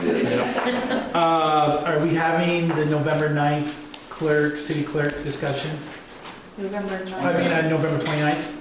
Yeah. Okay, so November 29th at what time? 6:30. 6:30 here. We'll be having a discussion about elected versus appointed city clerk. With the LCT. It's a presentation. Presentation. Presentation, yep. Yeah. And then... Hold on. Well, we've framed it as a forum where there'll be a large portion of the presentation and then some community discussion based on the presentation. Is that different than what you intended? That's what I intended. Okay. I'm okay with it. And my last thing is I want to thank NMC. I was up there the other day. Their light poles are very similar to ours, and they have the banners. So as you're going down the main road in campus, it looks very much like Main Street. So it looks beautiful. And we only lost 4 of them in the windstorm. How long were they up? 4 minutes. All right. So it does look good.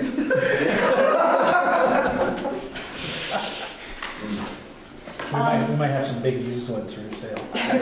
Shorter is better, Any other business? I'll just make a quick note of the hotel side door of the parking garage blows open in the wind. First floor. Huh. Okay.